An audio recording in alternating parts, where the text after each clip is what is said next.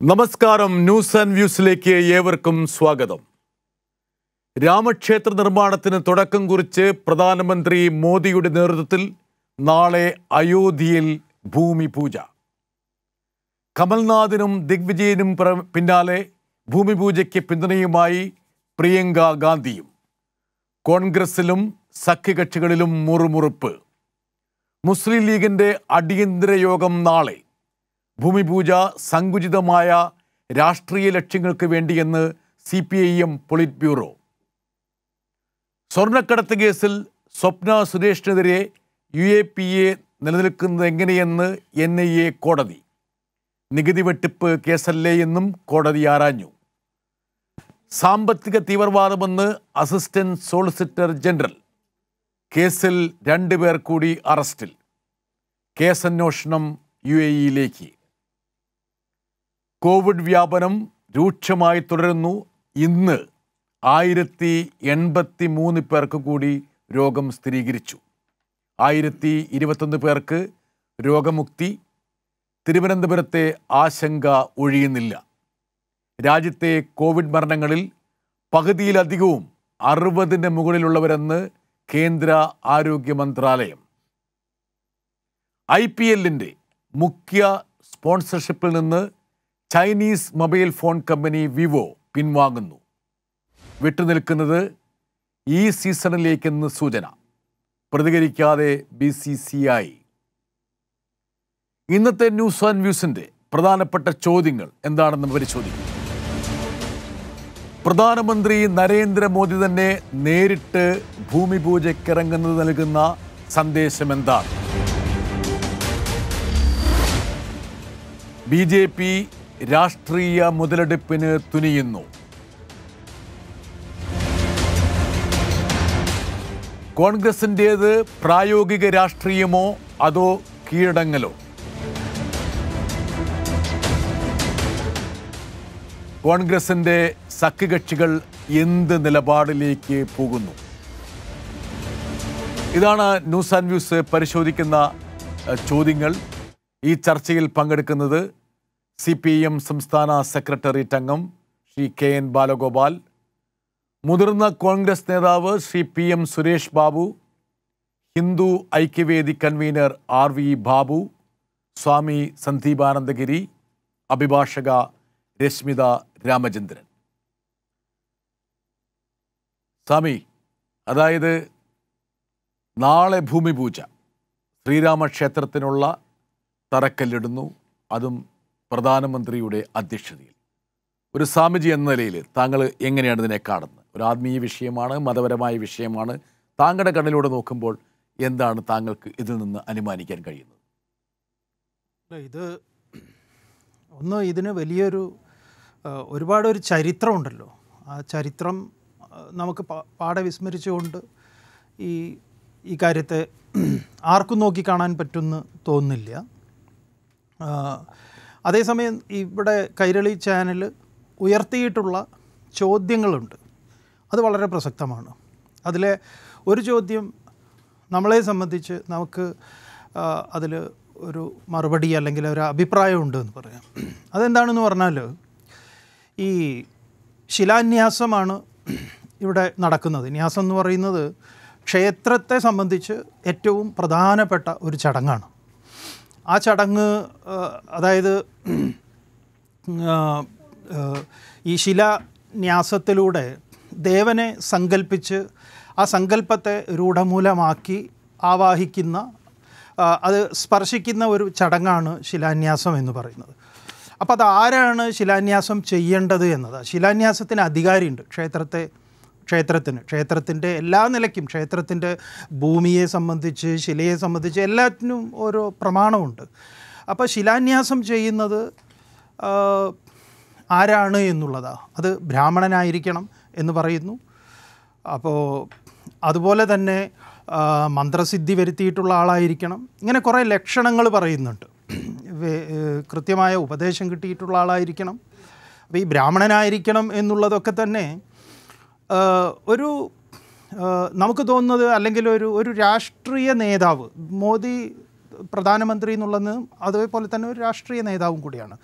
അങ്ങനെ ഏതെങ്കിലും രാഷ്ട്രീയ നേതാക്കൾ ഇന്ത്യയിൽ ഇതേപോലെ ഒരു പ്രധാന ക്ഷേത്രത്തിൽ ശിലാന്യാസം നടത്തിയിട്ടുണ്ടോ എന്ന് ചോദിച്ചാൽ നമുക്കറിയില്ല. ഇത് നമുക്ക് തോന്നുന്നത് ഇതിൽ ഈ 89 ന്യാസം നടന്നിട്ടുള്ളതാണ് രാജീവ് ഗാന്ധി അല്ല ചെയ്തത്, അതിന് അനുവാദം കൊടുത്തിട്ടുണ്ട്.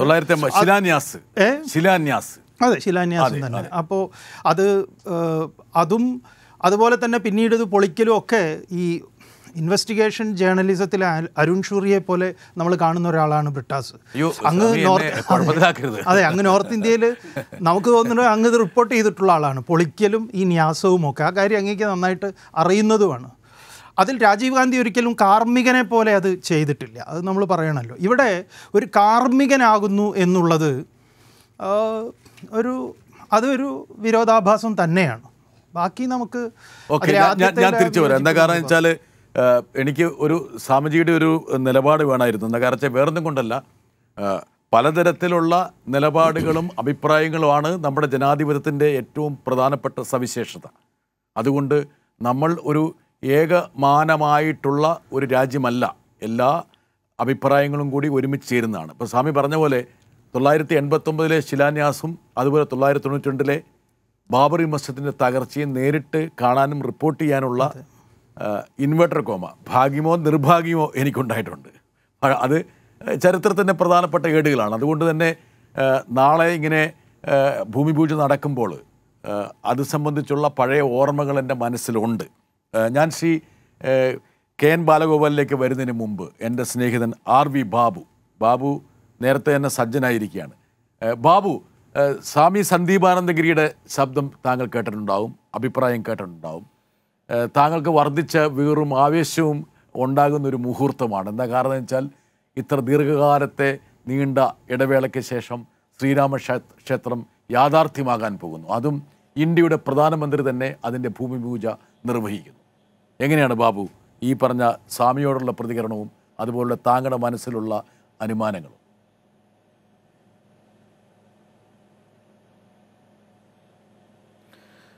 ശ്രീ ബ്രിട്ടാസെ, കഴിഞ്ഞ 492 വർഷത്തെ നിരന്തരമായ പോരാട്ടങ്ങൾ, ത്യാഗനിർഭരമായ സമരങ്ങൾ, അങ്ങനെ നീണ്ട ഒരു പോരാട്ടത്തിൻ്റെ ഒരു ഗാംഭീര്യത്തോടു കൂടിയിട്ടുള്ള പരിസമാപ്തിയും അതിൻ്റെ ഒരു പുതിയ ചരിത്ര മുഹൂർത്തവുമാണ് നാളെ ലോകം സാക്ഷ്യം വഹിക്കാൻ പോകുന്നത്.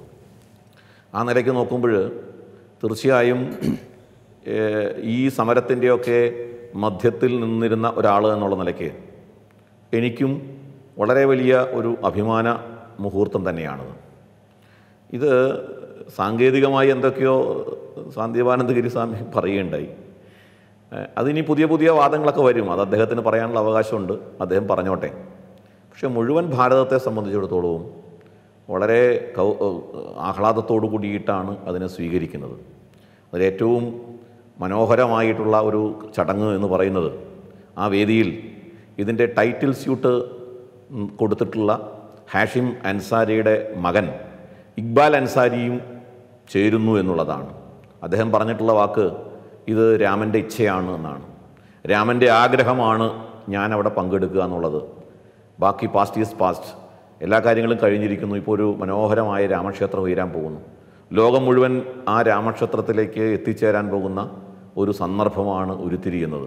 അതുകൊണ്ട് ഞാൻ ആ ചടങ്ങിൽ പങ്കെടുക്കുകയാണ് എന്ന് പറയുന്ന ഹാഷിം അൻസാരിയുടെ മകൻ ഇക്ബാൽ അൻസാരിയെ ഈ ചടങ്ങിൻ്റെ ആദ്യത്തെ ക്ഷണക്കത്ത് കൊടുത്തത് അദ്ദേഹത്തിനാണ്. ബാബു, സ്വാമി സന്ദീപാനന്ദഗിരിയുടെ വാക്കുകൾ താങ്കൾ കേട്ടില്ലേ? ഈ അനാഥ മൃതദേഹങ്ങൾ അല്ല, അതിലൊന്നും അർത്ഥമില്ലാത്തതാണ്. നാരായണ ഗുരുദേവൻ ബ്രാഹ്മണനായിട്ടാണോ പ്രതിഷ്ഠ നടത്തിയത്? ശ്രീനാരായണ ഗുരുദേവൻ ബ്രാഹ്മണനായതുകൊണ്ടാണോ പ്രതിഷ്ഠ നടത്തിയത്? ശ്രീനാരായണ ഗുരുദേവനെ പോലെയാണോ ആർജിക്കുന്നതല്ലേ? അങ്ങനെ ആർജിച്ചിട്ടുണ്ട്. അല്ല, അതൊക്കെ ശ്രോത്രിയനും ഗുരുദേവൻ അല്ലാതെ ഒരുപാട് ആളുകളും പ്രതിഷ്ഠ നടത്തിയിട്ടുണ്ടല്ലോ, ബ്രാഹ്മണനല്ലാത്തവര്. എവിടെയൊക്കെ? അല്ല, ഇതൊക്കെ അങ്ങേക്ക് പറയാമെന്ന്, അതുപോലെ എത്രയോ കാര്യങ്ങൾ പറഞ്ഞു ശൂന്യമായ കാര്യങ്ങളാണ് എന്ന് സമൂഹം അല്ല, ഒരു പ്രധാനമന്ത്രി എന്ന നിലയിൽ ഏതിനെ എതിർക്കുന്നവരാണ്? ഈ പറഞ്ഞ ബ്രാഹ്മണൻ അല്ല ശൂദ്രനൊക്കെ ഇത് ചെയ്യുന്നതിന് പ്രധാനമന്ത്രി എന്ന നിലയിൽ ഒരു രാഷ്ട്രീയ നേതാവ്, പ്രധാനമന്ത്രി ഇതൊരു മതേതര വിഗ്രഹപ്രതിഷ്ഠയാണോ നടത്തുന്നത്? അല്ല, അതിലെ ശിലാന്യാസം എന്ന് പറയുന്ന ചടങ്ങ് അദ്ദേഹം അവിടെ വിഗ്രഹപ്രതിഷ്ഠയാണോ നടത്തുന്നത്? ശിലാന്യാസമാണല്ലോ. ശിലാന്യാസത്തിന് വിഗ്രഹപ്രതിഷ്ഠ എന്ന് ആരും പറയില്ലല്ലോ. ശിലാന്യാസം ക്ഷേത്രത്തിന്റെ വിഗ്രഹപ്രതിഷ്ഠയാണോ സ്വാമി? അല്ലല്ലോ. ശിലാന്യാസം ഞാൻ ചോദിക്കുന്നത് ആരെയാണ് ഈ ആളുകളെ തെറ്റിദ്ധരിപ്പിക്കുന്നത്? അല്ല, അവിടെ കല്ല് വരെ വെച്ച് ആ കല്ലിന്റെ ഫോട്ടോ വരെ കണ്ടുകൊണ്ടിരിക്കുകയല്ലേ. ഭൂമിപൂജയല്ലേ ശിലാന്യാസം, ഭൂമിപൂജ. അതെ, എന്ത് വാക്കുകൾ വേണമെങ്കിലും പറയാം. അത് ഒരു രാഷ്ട്രീയ നേതാവാണോ ശിലാന്യാസം? ഇതൊക്കെ വിഗ്രഹപ്രതിഷ്ഠയാണോ? വിഗ്രഹപ്രതിഷ്ഠ അതൊന്നും നമ്മളിവിടെ പറഞ്ഞിട്ടില്ല. അതായിട്ടില്ലല്ലോ. ഞാൻ പറയട്ടെ, ക്ഷേത്രത്തിന്റെ ഉദ്ഘാടനം രാഷ്ട്രീയ നേതാവ് ചെയ്തില്ലേ? അങ്ങേക്ക് 949 സോമനാഥ ക്ഷേത്രത്തിന്റെ ഉദ്ഘാടനം നടത്തിയത് ആരായിരുന്നു സ്വാമി? രാജേന്ദ്രപ്രസാദ് ആയിരുന്നു. ഡോക്ടർ രാജേന്ദ്രപ്രസാദാണ് സോമനാഥ ക്ഷേത്രത്തിന്റെ ഉദ്ഘാടനം നടത്തിയത്. എത്രയോ ക്ഷേത്രത്തിന്റെ ഇതൊക്കെ രാഷ്ട്രീയ നേതാവ് ചെയ്യാമോ എന്നൊക്കെയുള്ള ഇത്തരം വാദഗതികൾക്ക് അർത്ഥശൂന്യമാണ്. ജനങ്ങൾ തള്ളിക്കളഞ്ഞിരിക്കുന്നു. അല്ല, ക്ഷേത്രത്തിന്റെ ഉദ്ഘാടനവും എനിക്ക് ഇതിനെ കുറിച്ചൊന്നും പറയാനില്ല. അദ്ദേഹത്തിന്റെ വാദഗതികൾ പ്രേക്ഷകർ കേൾക്കുകയല്ലേ. ബാബു, നമുക്ക് ഒരു സചേതന ഒരു അഭിപ്രായമാണ്, സ്വാമിയുടെ അഭിപ്രായമാണ്. ആ അഭിപ്രായം എന്ന നിലയിൽ ബാബു കേൾക്കുക. അത് തള്ളിക്കളയുന്നുണ്ടോ എന്നൊക്കെയുള്ള കാര്യം ജനങ്ങൾ തീരുമാനിക്കട്ടെ.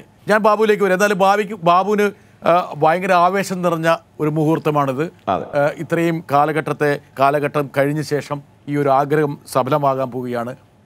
ഈ ഒരു ചർച്ചയിൽ ഞാൻ ഒരാളെ വിളിച്ച് ഈ പരിപാടിയിൽ പങ്കെടുക്കണമെന്ന് പറയും, അദ്ദേഹം സമ്മതിക്കുകയും ചെയ്യുന്നതാണ്. മറ്റാരുമല്ല, കോൺഗ്രസിൻ്റെ മുതിർന്ന നേതാവ് ശ്രീ സുരേഷ് ബാബു.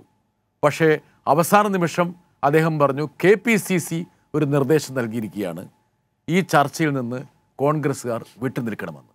മറ്റൊന്നും കൊണ്ടല്ല, കോൺഗ്രസിൽ പല വക ശബ്ദങ്ങളാണ് വന്നിരിക്കുന്നത്.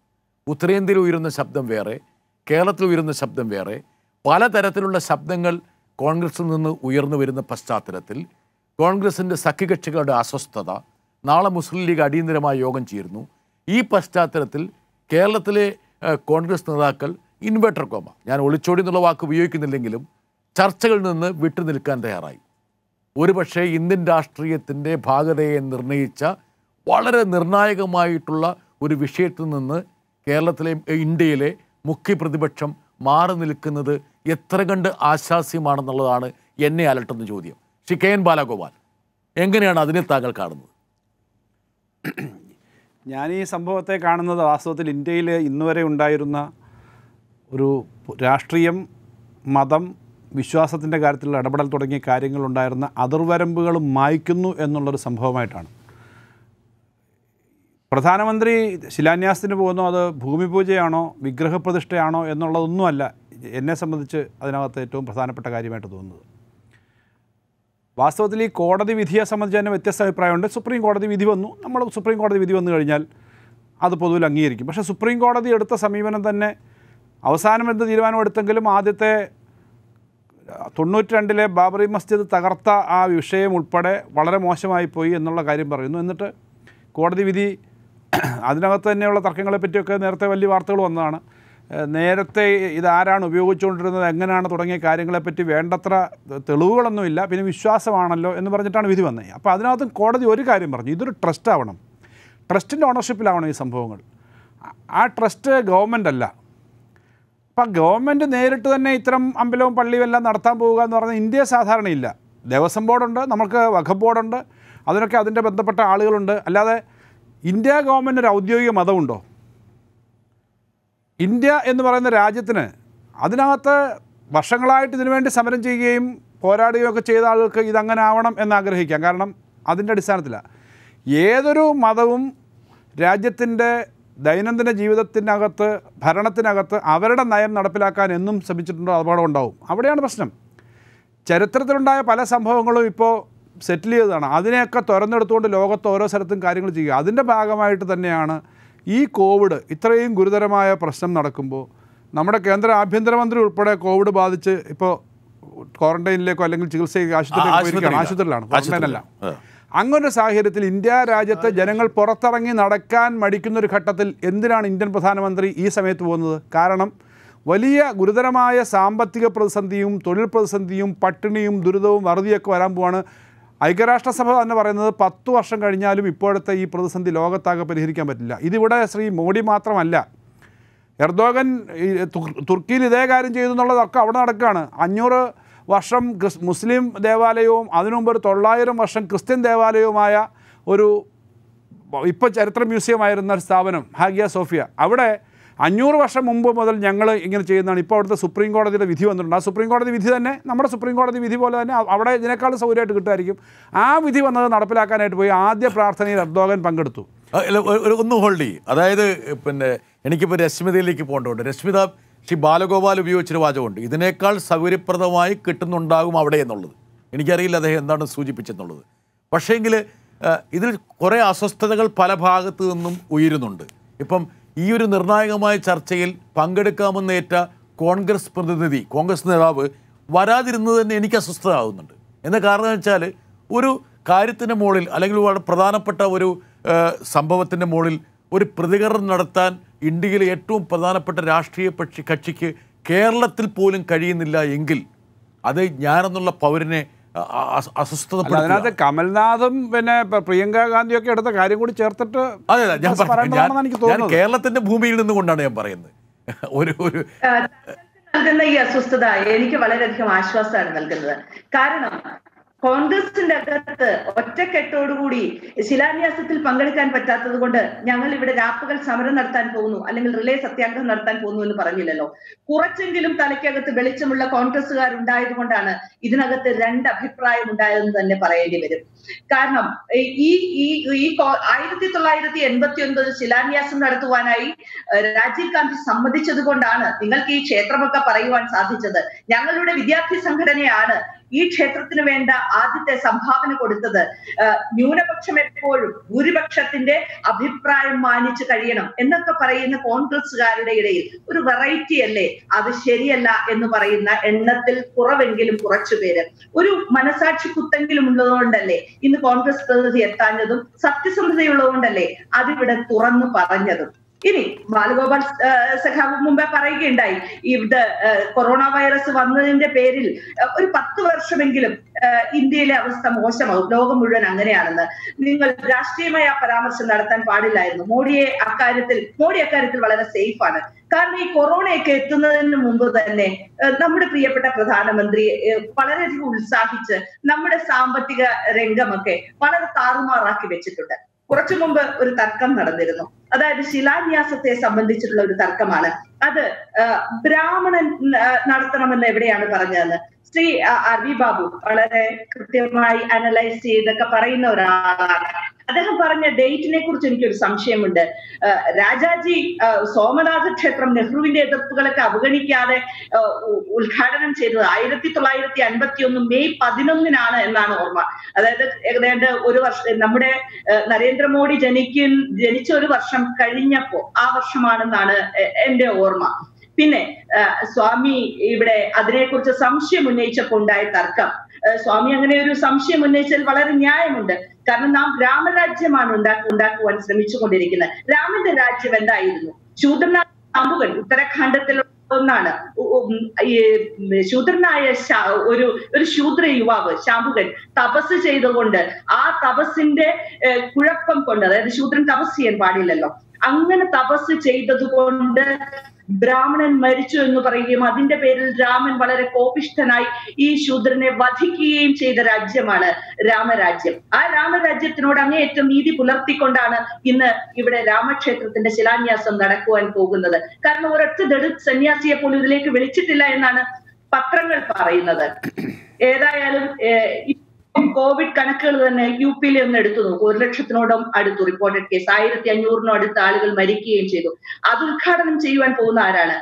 69 വയസ്സുള്ള നമ്മുടെ പ്രധാനമന്ത്രി. അദ്ദേഹം കോവിഡ് പോസിറ്റീവായ നമ്മുടെ ആഭ്യന്തരമന്ത്രിയുമായി ഒരു മീറ്റിംഗിൽ പങ്കെടുത്തതിന് ശേഷം, സാധാരണ ഈ നാട്ടിലൊക്കെ ഒരു പോസിറ്റീവ് കേസിൽപ്പെട്ട ഒരാളുമായിട്ട് ഇന്ററാക്ഷൻ ഉണ്ടായി കഴിഞ്ഞാൽ ആൾ ക്വാറന്റൈനിൽ പോകണമെന്നാണ്. അദ്ദേഹം ദയാലുവായതുകൊണ്ടാണ് എങ്ങാനും കിട്ടിയിട്ടുണ്ടെങ്കിൽ അത് പങ്കിട്ടെടുത്ത് നാട് മുഴുവൻ കൊടുക്കാമെന്ന് പറഞ്ഞുകൊണ്ട് ഇത്ര വലിയൊരു പരിപാടിയിൽ ലക്ഷക്കണക്കിന് ആളുകൾ നാളെ പങ്കെടുക്കുമെന്ന് പറഞ്ഞു.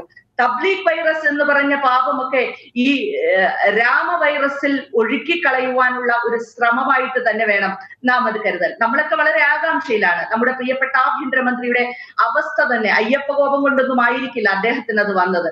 എങ്കിൽ പോലും അദ്ദേഹത്തിന്റെ ഈ അവസ്ഥയിൽ, ഇതാണ് ആഭ്യന്തരമന്ത്രിയുടെ അവസ്ഥയെങ്കിൽ, ഒന്ന് ഉടുതുണിക്ക് മറുതുണിയില്ലാതെ കിടക്കുവാൻ ഇടമില്ലാത്ത നമ്മുടെ നാട്ടിലെ ദരിദ്ര നാരായണന്മാർക്ക് ഈ കോവിഡ് വന്നാൽ എന്തായിരിക്കും എന്നുള്ള ആശങ്കയുണ്ട്. ഇപ്പൊ ബൈബിളിലൊക്കെ പറയുന്നുണ്ട് ദുഷ്ടനെ പന പോലെ വളർത്തുമെന്ന്. അത്ര നല്ല പേരൊന്നുമില്ലാത്ത ബോൾസനാരോയെ പോലുള്ളവരൊക്കെ ഈ കോവിഡ് വൈറസിന്റെ പിടിയിൽ നിന്ന് മുക്തമായി. എന്നാലും നമുക്ക് നമ്മുടെ ആഭ്യന്തരമന്ത്രിയെ കുറിച്ച് ആശങ്കപ്പെടാതെ തരമില്ല. ഈ സമയത്താണ് ഇന്ത്യയിലുള്ള ജനസാമാന്യം വിശ്വസിക്കുന്നത് ഞങ്ങൾക്ക് രക്ഷ നൽകുന്നത് സെക്കുലർ പ്ലാറ്റ്ഫോമിൽ നിൽക്കുന്ന കോൺഗ്രസ് ആണ് എന്ന്. ആ കോൺഗ്രസ് നോക്കൂ, ഇവിടെ രാഷ്ട്രീയം മറന്ന് നിൽക്കുകയല്ലേ. അവർക്ക് ഇന്ന് വരെയും മനസ്സിലായിട്ടില്ല ജോൺ ബ്രിട്ടാസ് ഗാന്ധിവധത്തിന്റെ രാഷ്ട്രീയം എന്തായിരുന്നു എന്ന്. എന്തുകൊണ്ടാണ് 1950കളിൽ അവിടെ മൂർത്തി വളരെ പെട്ടെന്ന് ഫൈസാബാദ് പള്ളിയിൽ പ്രത്യക്ഷപ്പെട്ട് കഴിഞ്ഞപ്പോൾ അതെടുത്ത് സരയൂ നദിയിൽ ഒഴുക്കൂ എന്ന് പണ്ഡിറ്റ് ജവഹർലാൽ നെഹ്റു പറഞ്ഞ് എന്തിനാണെന്ന് ഇന്ന് വരെ മനസ്സിലായിട്ടില്ല. സോമനാഥ് ക്ഷേത്ര പൂജയ്ക്ക് ഉദ്ഘാടനത്തിനായി രാജാജി പോകരുത് എന്ന് വളരെ രോഷാകുലനായി പണ്ഡിറ്റ് ജവഹർലാൽ നെഹ്റു പറഞ്ഞ് എന്തിനാണെന്ന് മനസ്സിലാവുന്നില്ല. ഒരു ആരാധനാ സ്വാതന്ത്ര്യത്തിന്റെ അപ്പുറത്തേക്ക് കടന്നു ചെന്ന് അതിക്രമങ്ങൾ കാണിക്കുന്നുവെന്ന് നോക്കിയ അതിക്രമങ്ങൾ കാണിച്ചുകൊണ്ടിരുന്ന ഒരു കൂട്ടം ആളുകളെ ബ്ലൂ സ്റ്റാർ ഓപ്പറേഷനിലൂടെ ചെറുത്തുകൊണ്ട് സ്വന്തം ജീവൻ തന്നെ അവരുടെ നേതാവായി ഇന്ദിരാ പ്രിയദർശിനി ബലിദാനം ചെയ്തത് എന്തിനാണെന്ന് ഇന്ന് വരെ കോൺഗ്രസുകാർക്ക് മനസ്സിലായിട്ടില്ല. മതേതരത്വം എന്ന് പറയുന്ന ആ തത്വം എന്തുകൊണ്ടാണ് വളരെ വ്യക്തമായി ഏതൊരു പാദരാത്രിയിൽ നോക്കിയാലും കാണുവാൻ പാകത്തിൽ ഭരണഘടനയിൽ എഴുതി ചേർക്കുവാൻ ഇന്ദിരാഗാന്ധി ഉത്സാഹം കാണിച്ചതെന്നും ഇവർക്ക് ഇന്ന് വരെ മനസ്സിലായിട്ടില്ല. ആ മനസ്സിലാകാതെകളുടെ ഇടയിൽ നിന്നുകൊണ്ടാണ് ഈ രാമരാജ്യം വന്നാലും രാമക്ഷേത്രം പണിയാൻ തുടങ്ങിയാലും ഇന്ത്യയിൽ യൂണിറ്റി ഉണ്ടാകുമെന്ന് പറഞ്ഞ് നോക്കൂ. ഒരു പൗരന് മതസ്വാതന്ത്ര്യം മൗലികാവകാശമാക്കിയ ഒപ്പം തന്നെ ഒരു സ്റ്റേറ്റ് മതപരമായ കാര്യങ്ങളിൽ നിന്ന് വിട്ടു നിൽക്കണമെന്ന് തീരുമാനമെടുത്ത നമ്മുടെ കോൺസ്റ്റിറ്റ്യൂന്റ് അസംബ്ലി 1948 ഡിസംബർ 6-നാണ്. 1992 ഡിസംബർ 6-ന് ഈ മതേതരത്വത്തെ തന്നെ ഏറ്റവും അധികം കരിവാരിത്തേച്ച ഒരു ദിവസം ഇന്ത്യയിൽ ഉണ്ടാവുകയും ചെയ്തു. അതും ഇന്ന് ആർക്കെങ്കിലും മനസ്സിലാകാതെ ഉണ്ടെങ്കിൽ അത് കോൺഗ്രസിന് തന്നെയാണ്. തിരിച്ചു വരാം രശ്മിത. എനിക്ക് രശ്മിതയിലേക്ക് ഇനിയും വരേണ്ടതുണ്ട്. സ്വാമി സന്ദീപാനന്ദഗിരിയിലേക്ക് വരുന്നതിന് മുമ്പ് ശ്രീ RV ബാബു, അതായത് ഞാൻ ഒന്ന് രണ്ടെണ്ണം കാണിച്ചു തരാം. അതായത് പ്രിയങ്ക ഗാന്ധി പറഞ്ഞിരിക്കുന്നത് ദേശീയ ഐക്യത്തിന് വേണ്ടി വളരെ ആവശ്യമായിട്ടുള്ള ഒരു കർമ്മമാണ് നാളെ നടക്കാൻ പോകുന്നത്. അതാണ് പ്രിയങ്ക ഗാന്ധി. ഇനി കമൽനാഥ് എന്താ പറഞ്ഞുള്ള കാര്യം RV ബാബു കേട്ടിട്ടുണ്ടാവും. അതായത് കമൽനാഥ് ഇത് സംബന്ധിച്ച് 11 വെള്ളി കട്ടകൾ അയോധ്യയിലേക്ക് അയക്കുകയാണ്. 11 തോന്നുന്നു നമ്പർ. വെള്ളിക്കാശ നോക്കുക, ഞാൻ കാണിച്ചു തരാം. പ്രിയങ്കയുടെ വളരെ വിശദമായിട്ടുള്ള ട്വീറ്റാണ്. അതായത് ഹിന്ദിയിലാണ്. ഇപ്പോൾ അവർ ഉത്തർപ്രദേശിൻ്റെ ചാർജുള്ള ജനറൽ സെക്രട്ടറിയാണ്. അതിൽ ഇതിനെ പരിപൂർണമായും പിന്തുണച്ചുകൊണ്ട്, അതുപോലെ തന്നെ ഹനുമാൻ ചാലിസ, ഇപ്പോൾ എനിക്ക് സ്വാമി തിരുത്തണം എന്ന കാരണം വെച്ചാൽ ഹനുമാൻ സ്തോത്രം ചൊല്ലിക്കണ്ടാണ് ഇന്ന് നമ്മുടെ കമൽനാഥ് ഇന്ന് സമയം പിന്നിട്ടത്. അദ്ദേഹത്തിൻ്റെ മെസ്സേജാണിത്, അദ്ദേഹത്തിൻ്റെ ട്വീറ്റാണിത്. അങ്ങനെ കോൺഗ്രസിൻ്റെ ഉത്തരേന്ത്യയിലെ പ്രബലരായിട്ടുള്ള അതുപോലെ ദിഗ്വിജയ് സിംഗ്, ഇതൊക്കെ കാണുമ്പോൾ RV ബാബുവിൻ്റെ മനസ്സിലെന്താ തോന്നുന്നത്? നിങ്ങളെക്കാളും ശക്തരായിട്ടുള്ള വക്താക്കളായിട്ട് കമൽനാഥും ദിഗ്വിജയ് സിംഗും, എന്തിനേറെ നിങ്ങളിപ്പോൾ വീട്ടിൽ നിന്ന് ഇറക്കിവിട്ട പ്രിയങ്ക ഗാന്ധിയൊക്കെ രംഗത്ത് വരുമ്പോൾ അത് നിങ്ങളുടെ മനസ്സ് സൃഷ്ടിക്കുന്ന വികാരം എന്താണ് ബാബു?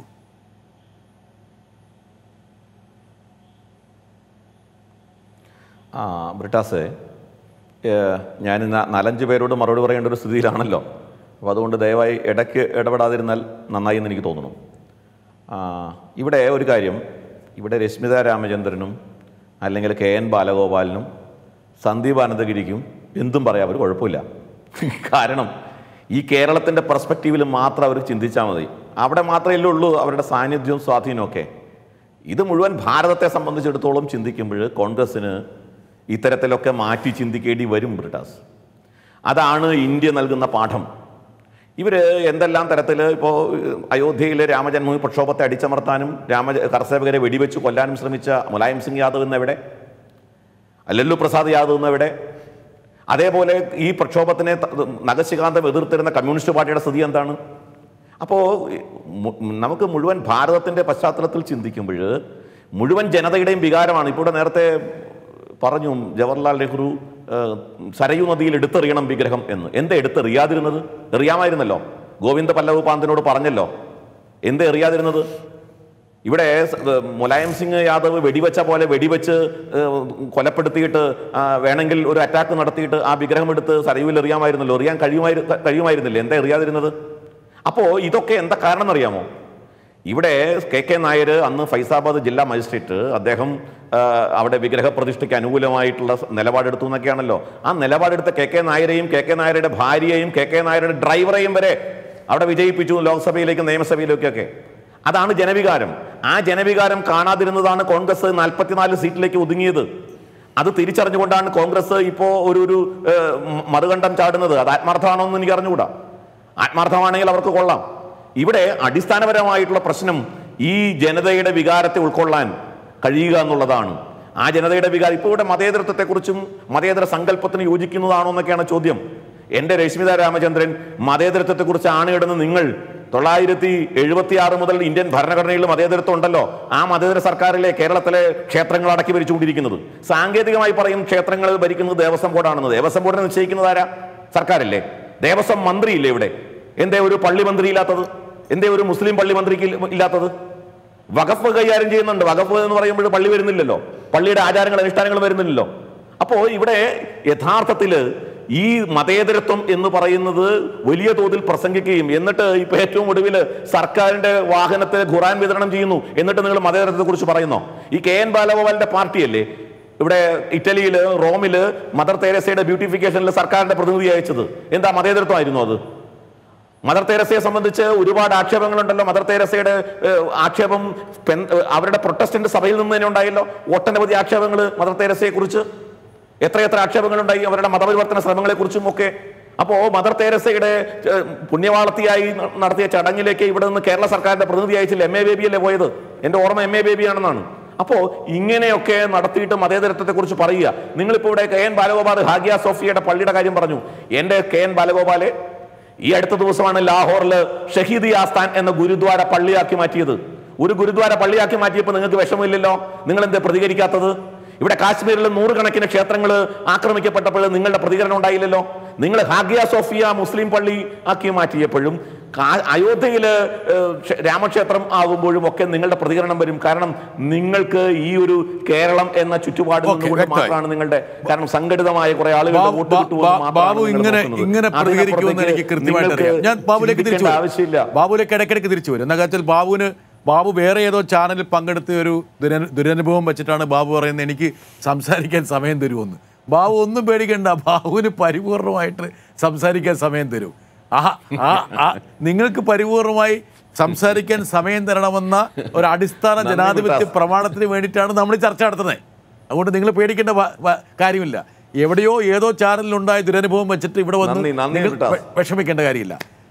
പക്ഷെ ഒരു കാര്യം, ഒരു സന്ദീപ് അനന്തഗിരിയിലേക്ക് പോകുന്നതിന് മുമ്പ് താങ്കൾ ഈ പറഞ്ഞ പോലെ ഈ പറഞ്ഞ രാമലല്ല KK നായർ പിന്നെ രാത്രിയുടെ അന്ത്യയാമങ്ങളിൽ ഉള്ളിൽ പ്രവേശിപ്പിച്ചതിനെക്കുറിച്ചും ബാബറി മസ്ജിദിനെക്കുറിച്ച് പറയുമ്പോഴും സുപ്രീം കോടതി വിധിയിൽ ഈ 2 സംഭവത്തെ ക്രിമിനൽ ആക്റ്റായിട്ടാണ് ചിത്രീകരിച്ചിരിക്കുന്നത്.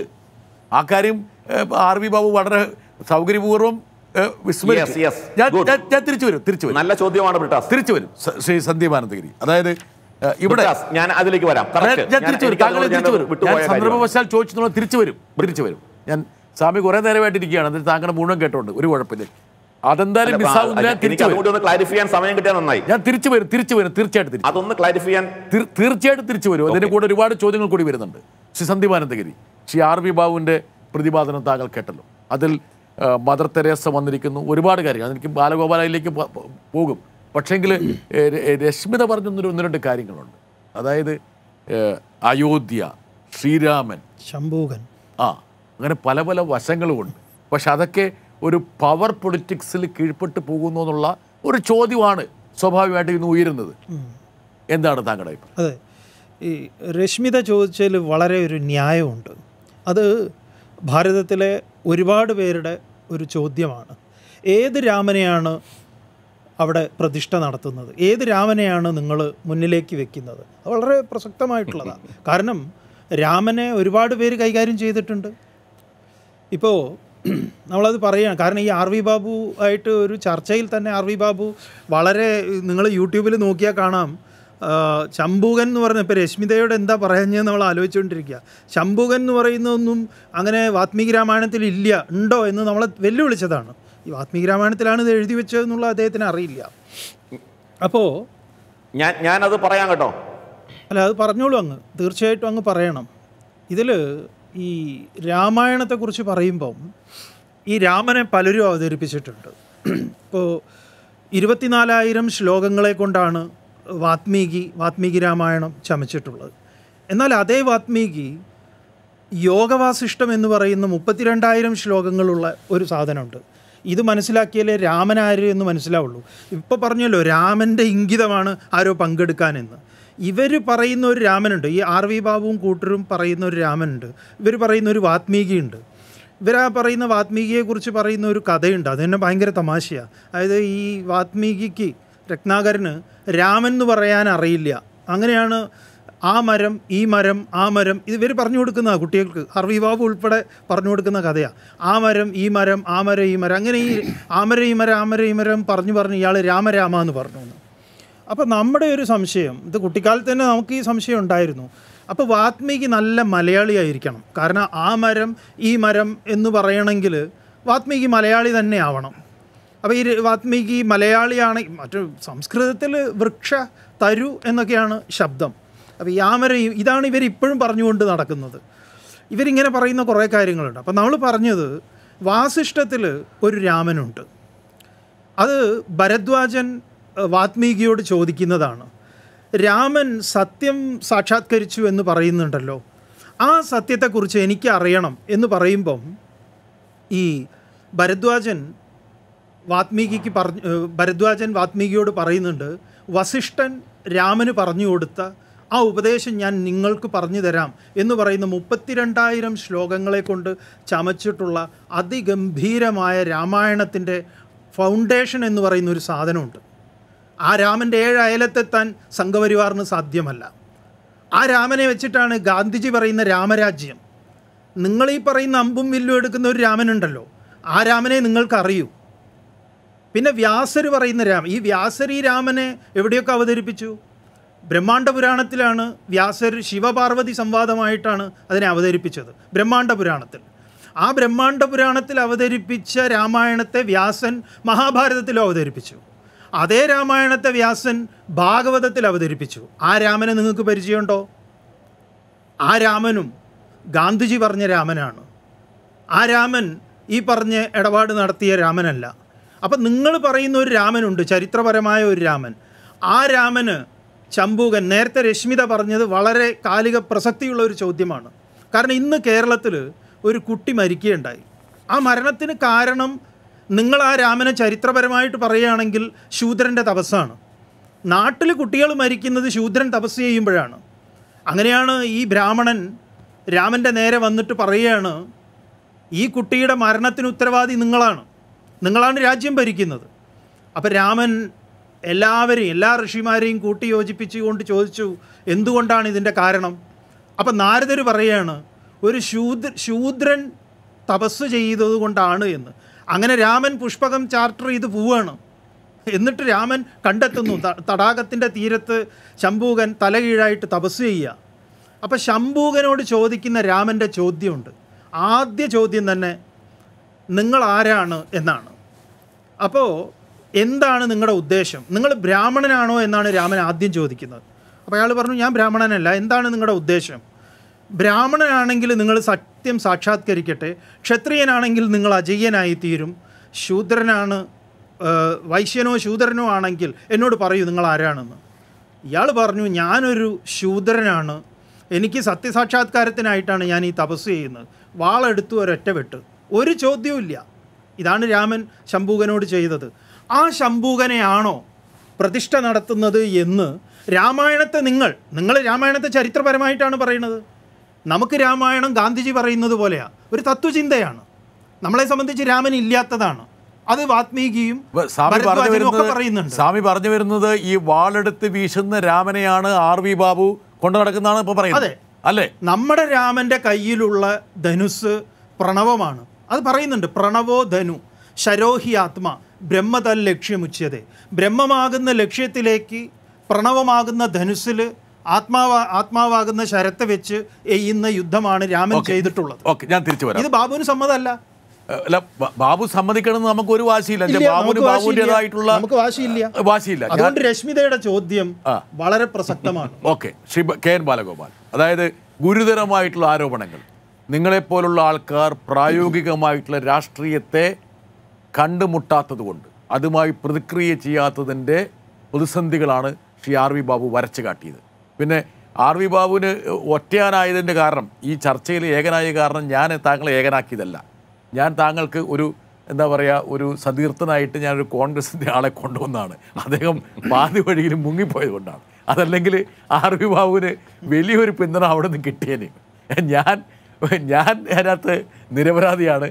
ഇനിയും ഞാൻ ശ്രമിക്കാം താങ്കൾക്ക് ആ ഒരു തുണ കിട്ടാൻ വേണ്ടിയിട്ട്. KN ബാലഗോപാൽ, ഇവിടെ ഈ ശ്രീ ബാബു പറഞ്ഞുകൊണ്ടിരിക്കുന്ന ന്യായങ്ങൾ കേട്ടുകഴിഞ്ഞാൽ ഈ ഇതിനെതിരായിട്ടോ അല്ലെങ്കിൽ മതനിരപേക്ഷമായ നിലപാട് വേണമെന്ന് പറഞ്ഞാൽ മുഴുവൻ ആളുകൾക്ക് എന്തോ കുഴപ്പമുണ്ട്, ഞങ്ങൾ മാത്രം കാണിക്കുന്നതാണ് ശരിയെന്നാണ്.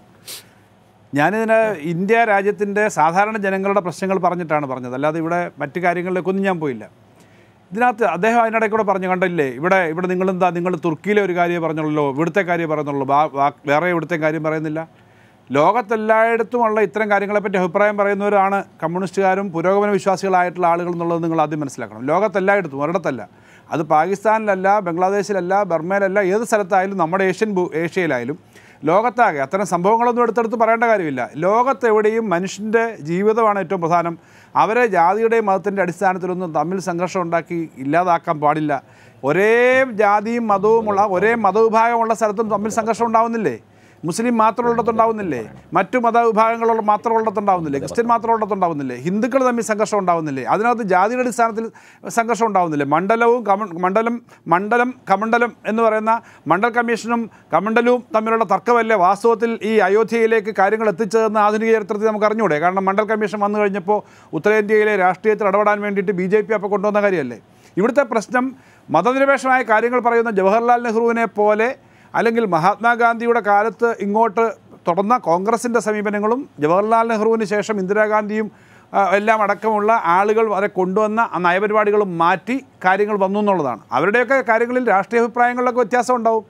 ഇവിടെ നേരത്തെ പരാമർശിച്ച കാര്യങ്ങളൊക്കെ അങ്ങനെ നിലപാടെടുത്തിട്ടുള്ളവരാണ്. ആ നിലപാടെടുത്തതിൻ്റെ ഭാഗമായിട്ട് തന്നെ കോൺഗ്രസിന് ഏറ്റവും നല്ല വ്യക്തിത്വത്തോടു കൂടി നിൽക്കാൻ പറ്റിയൊരു പാർട്ടിയായിരുന്നു. ആ പാർട്ടിയെ ഇന്നത്തെ സ്ഥിതിയിലേക്ക് എത്തിച്ച നേതാക്കന്മാരുടെ ഒരു ഉദാഹരണമാണ് ശ്രീ ബിട്ടാസ് നേരത്തെ പറഞ്ഞത്. ഇവിടേക്ക് ചർച്ചയ്ക്ക് വരാൻ തീരുമാനിച്ച ആളുകൾ വരുന്നില്ല. ബാലഗോപാൽ, ഈ ചർച്ച കണ്ടുകൊണ്ട് മുസ്ലിം ലീഗിൻ്റെ ദേശീയ നിർവാഹക സമിതി അംഗം ഷാഫി ചാലിയം നമ്മോടൊപ്പം അല്പനേരം ചേരണമെന്നൊരു അഭ്യർത്ഥന നമ്മളോട് വെച്ചിട്ടുണ്ട്. അപ്പോൾ ഒരുപക്ഷെ താങ്കളെ ഒന്ന് ഇൻട്രപ്റ്റ് ചെയ്തിട്ട് ഷാഫിയിലേക്കൊന്ന് പോകാം. അതായത് വേറൊന്നും കൊണ്ടല്ല, എങ്ങനെയാണ് ഇവിടെ ഒരുപക്ഷെ എന്തുകൊണ്ടാണ് കോൺഗ്രസ് ഇവിടെ അഭിപ്രായം പറയാൻ വരാത്തതിൻ്റെ ഒരു കാരണം കൂടി വേണമെങ്കിൽ ഷാഫിക്ക് പറയാൻ പറ്റും. ഷാഫി വന്നു കഴിയുമ്പം RV ബാബു, ഞാൻ കോൺഗ്രസിനെ ആട്ടിപ്പായച്ചതല്ല, അവരെ ആശ്ലേഷിക്കാൻ ഞാൻ തയ്യാറായിരുന്നു, അവർ സ്വമേധയാ വിട്ടുനിന്നതാണ്, താങ്കൾക്കൊരു തുണ ലഭിക്കട്ടെ എന്നുള്ള ഒരു വിശ്വാസത്തിലാണ് ഞാൻ അവരെ കൊണ്ടുവരാൻ ശ്രമിച്ചത്. പക്ഷേ അവർ കേരളത്തിൽ നിങ്ങളോടൊപ്പം പരസ്യമായിട്ട് നിൽക്കാൻ തയ്യാറാണെന്ന് എനിക്കറിയില്ല. ഇനി ഞാൻ ഷാഫിയിലേക്ക് വരാം. ഷാഫി കേൾക്കുന്നുണ്ടോ? ഷാഫി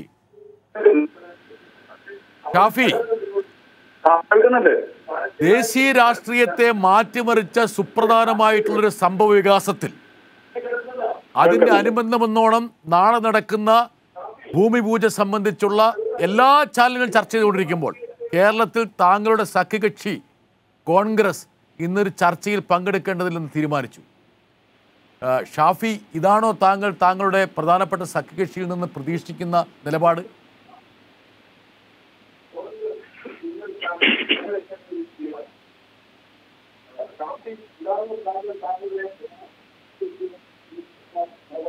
ഷാഫി, ടെലിവിഷന്റെ വോളിയം മാറ്റ്. താങ്കൾ ടെലിവിഷനിലേക്ക് എന്റെ ചോദ്യം മാത്രം കേൾക്കുക. താങ്കളുടെ മനസ്സിലുള്ള കൺഫ്യൂഷന് കാരണം എന്താ വെച്ചാൽ ഈ പറഞ്ഞ സ്ക്രീനിൽ കാണുന്നതും യാഥാർത്ഥ്യവും തമ്മിലുള്ള ഒരു അന്തരമുണ്ട്. അതാണ് ഇപ്പൊ നിങ്ങൾ അനുഭവിച്ചുകൊണ്ടിരിക്കുന്നത്. പറയൂ. നിങ്ങളെ കൈരളി ന്യൂസ് നടത്തുന്ന ചർച്ചയിൽ കോൺഗ്രസിന്റെ പ്രതിനിധി വന്നില്ല എന്നതുകൊണ്ട് രാജ്യമാസകലം ഈ ചർച്ചയിൽ കോൺഗ്രസ് വരുന്നില്ല എന്ന് ആക്ഷേപിക്കാൻ പറ്റില്ലല്ലോ. കേരള പ്രദേശ് കോൺഗ്രസ് കമ്മിറ്റിയുടെ ഒരു അഭിപ്രായം താങ്കൾ തന്നെ നേരത്തെ ഈ ചർച്ചക്കിടയിൽ ഞാൻ ശ്രദ്ധിക്കുകയായിരുന്നു. അദ്ദേഹം പറഞ്ഞിരിക്കുന്നത് ഞങ്ങൾക്കിടയിൽ വ്യത്യസ്തങ്ങളായ അഭിപ്രായങ്ങളുണ്ട്, അതുകൊണ്ട് അതൊക്കെ ഒന്ന് ഏകീകരിച്ച് വരുന്നത് വരെ തൽക്കാലം ഇല്ല എന്നല്ലേ പറഞ്ഞിട്ടുള്ളൂ. ഒരു കൈരളി ന്യൂസിലെ ചർച്ചയ്ക്ക് രാജ്യത്താകമാനമുള്ള ചർച്ചയിൽ നിന്ന് കോൺഗ്രസ് മാറി എനിക്ക് മനസ്സിലായില്ല ഷാഫി. എന്താ കാരണം വെച്ചാല് അതായത് പ്രിയങ്ക ഗാന്ധി പറയുന്ന അഭിപ്രായത്തെ പിന്നെ ഈ പറഞ്ഞ പോലെ തോട്ടിലെറിഞ്ഞ് കളയുന്നവരായിരിക്കുമോ KPCC? കമൽനാഥ് പറയുന്ന അഭിപ്രായത്തെ തിരസ്കരിക്കുന്നവരായിരിക്കുമോ KPCC? ഇനി എവിടുന്നാണ് ഈ ശേഖരിച്ചുകൊണ്ട് വരേണ്ടത്? മാത്രമല്ല, ഈ രാജ്യത്തിലെ ഏറ്റവും പ്രധാനപ്പെട്ട ചർച്ചാ വിഷയമായ ഒരു കാര്യത്തെക്കുറിച്ച് ഇനി അവർ ശേഖരിച്ചുകൊണ്ട് വരുന്നത് എവിടുന്നാണ്? ആരുടെ വീട്ടിൽ നിന്നാണ് ശേഖരിക്കേണ്ടത്? ഏത് ഫയലിൽ നിന്നാണ് നിലപാട് സംശീകരിക്കേണ്ടത്? ഇങ്ങനെയാണോ ഷാഫിയെ പോലുള്ള ഒരു സജീവ രാഷ്ട്രീയ പ്രവർത്തകൻ പ്രതികരിക്കേണ്ടത്? ഇങ്ങനെയാണോ താങ്കൾക്കൊരു സഖ്യകക്ഷികളുടെ ചെയ്തികളെ ഇങ്ങനെ മൂടിവെക്കേണ്ടത്? ബ്രിട്ടാസെ, എന്തിനാണ് ആ കോൺഗ്രസ് എന്ന പാർട്ടിയെ ഇങ്ങനെ നിങ്ങൾ പ്രഹരിക്കുന്നത്? എത്രമാത്രം നിങ്ങൾ പ്രഹരിച്ചു? RV ബാബുവിനെ പോലുള്ള ആളുകൾ അത് എൻജോയ് ചെയ്യാണ് നിങ്ങളെ ചോദ്യം. വളരെ കഷ്ടം തന്നെ. ആ പാർട്ടി അനുഭവിക്കുന്ന എത്ര പ്രശ്നങ്ങളുണ്ട്, പ്രയാസങ്ങളുണ്ട്. നിങ്ങളൊന്ന് മനസ്സിലാക്കേണ്ടത്, ഈ അയോധ്യ ഇഷ്യൂ എന്ന് പറഞ്ഞൊരു സാധനം, അത് സുപ്രീം കോടതി വിധിക്ക് മുമ്പും വിധിക്ക് ശേഷവും അത് രണ്ട് സിവിലൈസേഷനാണ്, രണ്ട് കാലഘട്ടമാണ്. സുപ്രീം കോടതി വിധിക്ക് മുമ്പ് നടന്നതൊക്കെ കാടൻ പ്രവൃത്തിയാണ്, തമ്മാടിത്തായിരുന്നു, നിയമവിരുദ്ധ പ്രവൃത്തിയായിരുന്നു. അത് സുപ്രീം കോടതിയുടെ വിധി തന്നെ പറഞ്ഞിട്ടുണ്ട്. പക്ഷെ സുപ്രീം കോടതി വിധിക്ക് ശേഷം അവിടെ നടക്കുന്ന ഈ പൂജ അടക്കമുള്ള നിർമ്മാണ പ്രവൃത്തികളടക്കമുള്ള എല്ലാം നിയമവിരുദ്ധമാണെന്ന് നമുക്ക് പറയാൻ പറ്റില്ല. അത് നിങ്ങൾ മനസ്സിലാക്കുക. അത് രണ്ടും രണ്ട് കാലഘട്ടമാണ്. ഷാഫി, ഒരു സെക്കൻഡ്, എന്തോ ഷാഫിക്ക് ഒരു തെറ്റിദ്ധാരണ. ഞാൻ താങ്കളുടെയും അതുപോലെ കോൺഗ്രസ് നേതൃത്വത്തിന്റെ അഭിപ്രായം തേടാനാണ് ശ്രമിച്ചത്. അല്ലാതെ ഇത് ശരിയോ തെറ്റോ അവിടെ ഒരു വിധി നിർണയത്തിന് വേണ്ടിയിട്ടല്ല. ഞാൻ എൻ്റെ നിലപാട് എപ്പോഴും വ്യക്തമാക്കിയിട്ടുണ്ട്. ഒരു ചർച്ചയെ സചേതനമാക്കുക എന്നുള്ളതല്ലാതെ ഒരു വിധി പ്രസ്താവന നടത്താനുള്ള അധികാരമോ കഴിവോ പ്രാപ്തിയോ എനിക്കില്ല. ഞാനൊരു പാവപ്പെട്ട ഒരു അവതാരകൻ മാത്രമാണ്. അതുകൊണ്ടാണ് ഞാൻ പല അഭിപ്രായങ്ങളും ഒരുമിച്ച് കൊണ്ടുവരുന്നത്. എനിക്ക് ഷാഫിയോടൊരു ചോദ്യം, അതായത് പ്രിയങ്ക ഗാന്ധിയും കമൽനാഥും പുറപ്പെടുവിച്ച അഭിപ്രായമാണോ ഷാഫിയുടെ അഭിപ്രായം? വ്യക്തമായിട്ട് പറയൂ. നിങ്ങളെന്തിനാ ഈ പറഞ്ഞ why are beat in the Bush? കൃത്യമായിട്ട് പറ. ബ്രിട്ടാസേ, 1990 മുതൽ 2000 വരെയുള്ള ഒരു 10 വർഷക്കാലം നമ്മുടെ ഇന്ദ്രപ്രസ്ഥത്തിൽ ദേശാഭിമാനിയുടെ ലേഖകനായിരുന്നു ബ്രിട്ടാസ്. എനിക്കറിയാം. ആ കാലഘട്ടത്തിൽ ഞാനും ഡൽഹിയിൽ ഉണ്ടായിരുന്നു. എന്നെ ബ്രിട്ടാസ് ഓർക്കുന്നുണ്ടോ എനിക്കറിയില്ല. ഇതുപോലെ അയോധ്യ എത്താൻ പറ്റുന്നില്ല, അതാണ് പ്രശ്നം. ഞാൻ പറയട്ടെ, ഞാൻ വലിയ നേതാവെന്നല്ല ബ്രിട്ടാസ്. ഞാൻ പറയട്ടെ, ഞാനിതിൽ പറയണത് വെച്ചാൽ കൈരളി TVയിൽ ഇന്നത്തെ ചർച്ചയ്ക്ക് കോൺഗ്രസ് വന്നില്ല എന്നതുകൊണ്ട് ഇന്ത്യ രാജ്യത്തെ കോൺഗ്രസ് എന്ന ഒരു ദേശീയ തലത്തിൽ പ്രവർത്തിക്കുന്ന പാർട്ടിയുടെ ക്രെഡിബിലിറ്റി ചോദ്യം ചെയ്യേണ്ട. അതവിടെ നിൽക്കട്ടെ. ഇന്ന് വരാത്തതിന്റെ എന്തോ കാരണം അവർ പറഞ്ഞു. അത് വിട്ടേക്കാൻ ഈ വിഷയത്തിൽ BJP എന്ന രാഷ്ട്രീയ പാർട്ടി ഈ അയോധ്യ വിധിക്ക് ശേഷം എന്തെല്ലാം ആണ് രാഷ്ട്രീയപരമായി അവരുടെ മുന്നേറ്റത്തിന് വേണ്ടി ഉപയോഗിക്കുന്നു എന്നതാണ് നമ്മൾ കാണുന്നത്. അതിപ്പോൾ ഞാൻ അതിൻ്റെ ഇടയ്ക്ക് ഈ രശ്മിത മേഡത്തിന്റെ 1-2 പരാമർശങ്ങളെ കുറിച്ച് ഞാനൊന്ന് പറഞ്ഞോട്ടെ, നിങ്ങളുടെ പെർമിഷനോട് കൂടി. അല്ല ഷാഫി, എനിക്ക് വ്യക്തമായി താങ്കൾക്ക് രശ്മിത മേഡത്തിനോട് പ്രതികരിക്കാം, ശ്രീ KN ബാലവനോട് പ്രതികരിക്കാം, സന്ദീപ് ആനന്ദഗിരിയോട് പ്രതികരിക്കാം, RV ബാബുവിനോട് പ്രതികരിക്കാം. എനിക്ക് ഒറ്റ ചോദ്യമുള്ളൂ. അതായത് കമൽനാഥും പ്രിയങ്ക ഗാന്ധിയും നടത്തിയ അഭിപ്രായത്തോട് താങ്കൾക്ക് യോജിപ്പുണ്ടോ? 1. 2, നാളെ ഭൂമി പൂജ നിർവഹിക്കുന്ന പ്രധാനമന്ത്രിയുടെ നടപടിയോട് താങ്കൾക്ക് യോജിപ്പുണ്ടോ ഇല്ലയോ? ഈ 2 ചോദ്യങ്ങൾക്ക് താങ്കൾ മറുപടി പറ. ഓക്കെ, അത് പറയാൻ ഒരു ബുദ്ധിമുട്ടില്ല. ഒന്നാമത് ഞാൻ നേരത്തെ പറഞ്ഞത് തന്നെയാണ് അതിന്റെ ബേസ്. അയോധ്യയെ സംബന്ധിച്ച്, ബാബരി മസ്ജിദ് സംബന്ധിച്ച് സുപ്രീം കോടതിക്ക് വിധിക്ക് മുമ്പുള്ള കാലഘട്ടമല്ല, വിധിക്ക് ശേഷമുള്ള കാലഘട്ടം. അതുകൊണ്ട് അവിടെ നടക്കുന്ന കാര്യങ്ങളെല്ലാം നിയമവിരുദ്ധമാണെന്ന് പറയാൻ വയ്യ. ഒന്നത്.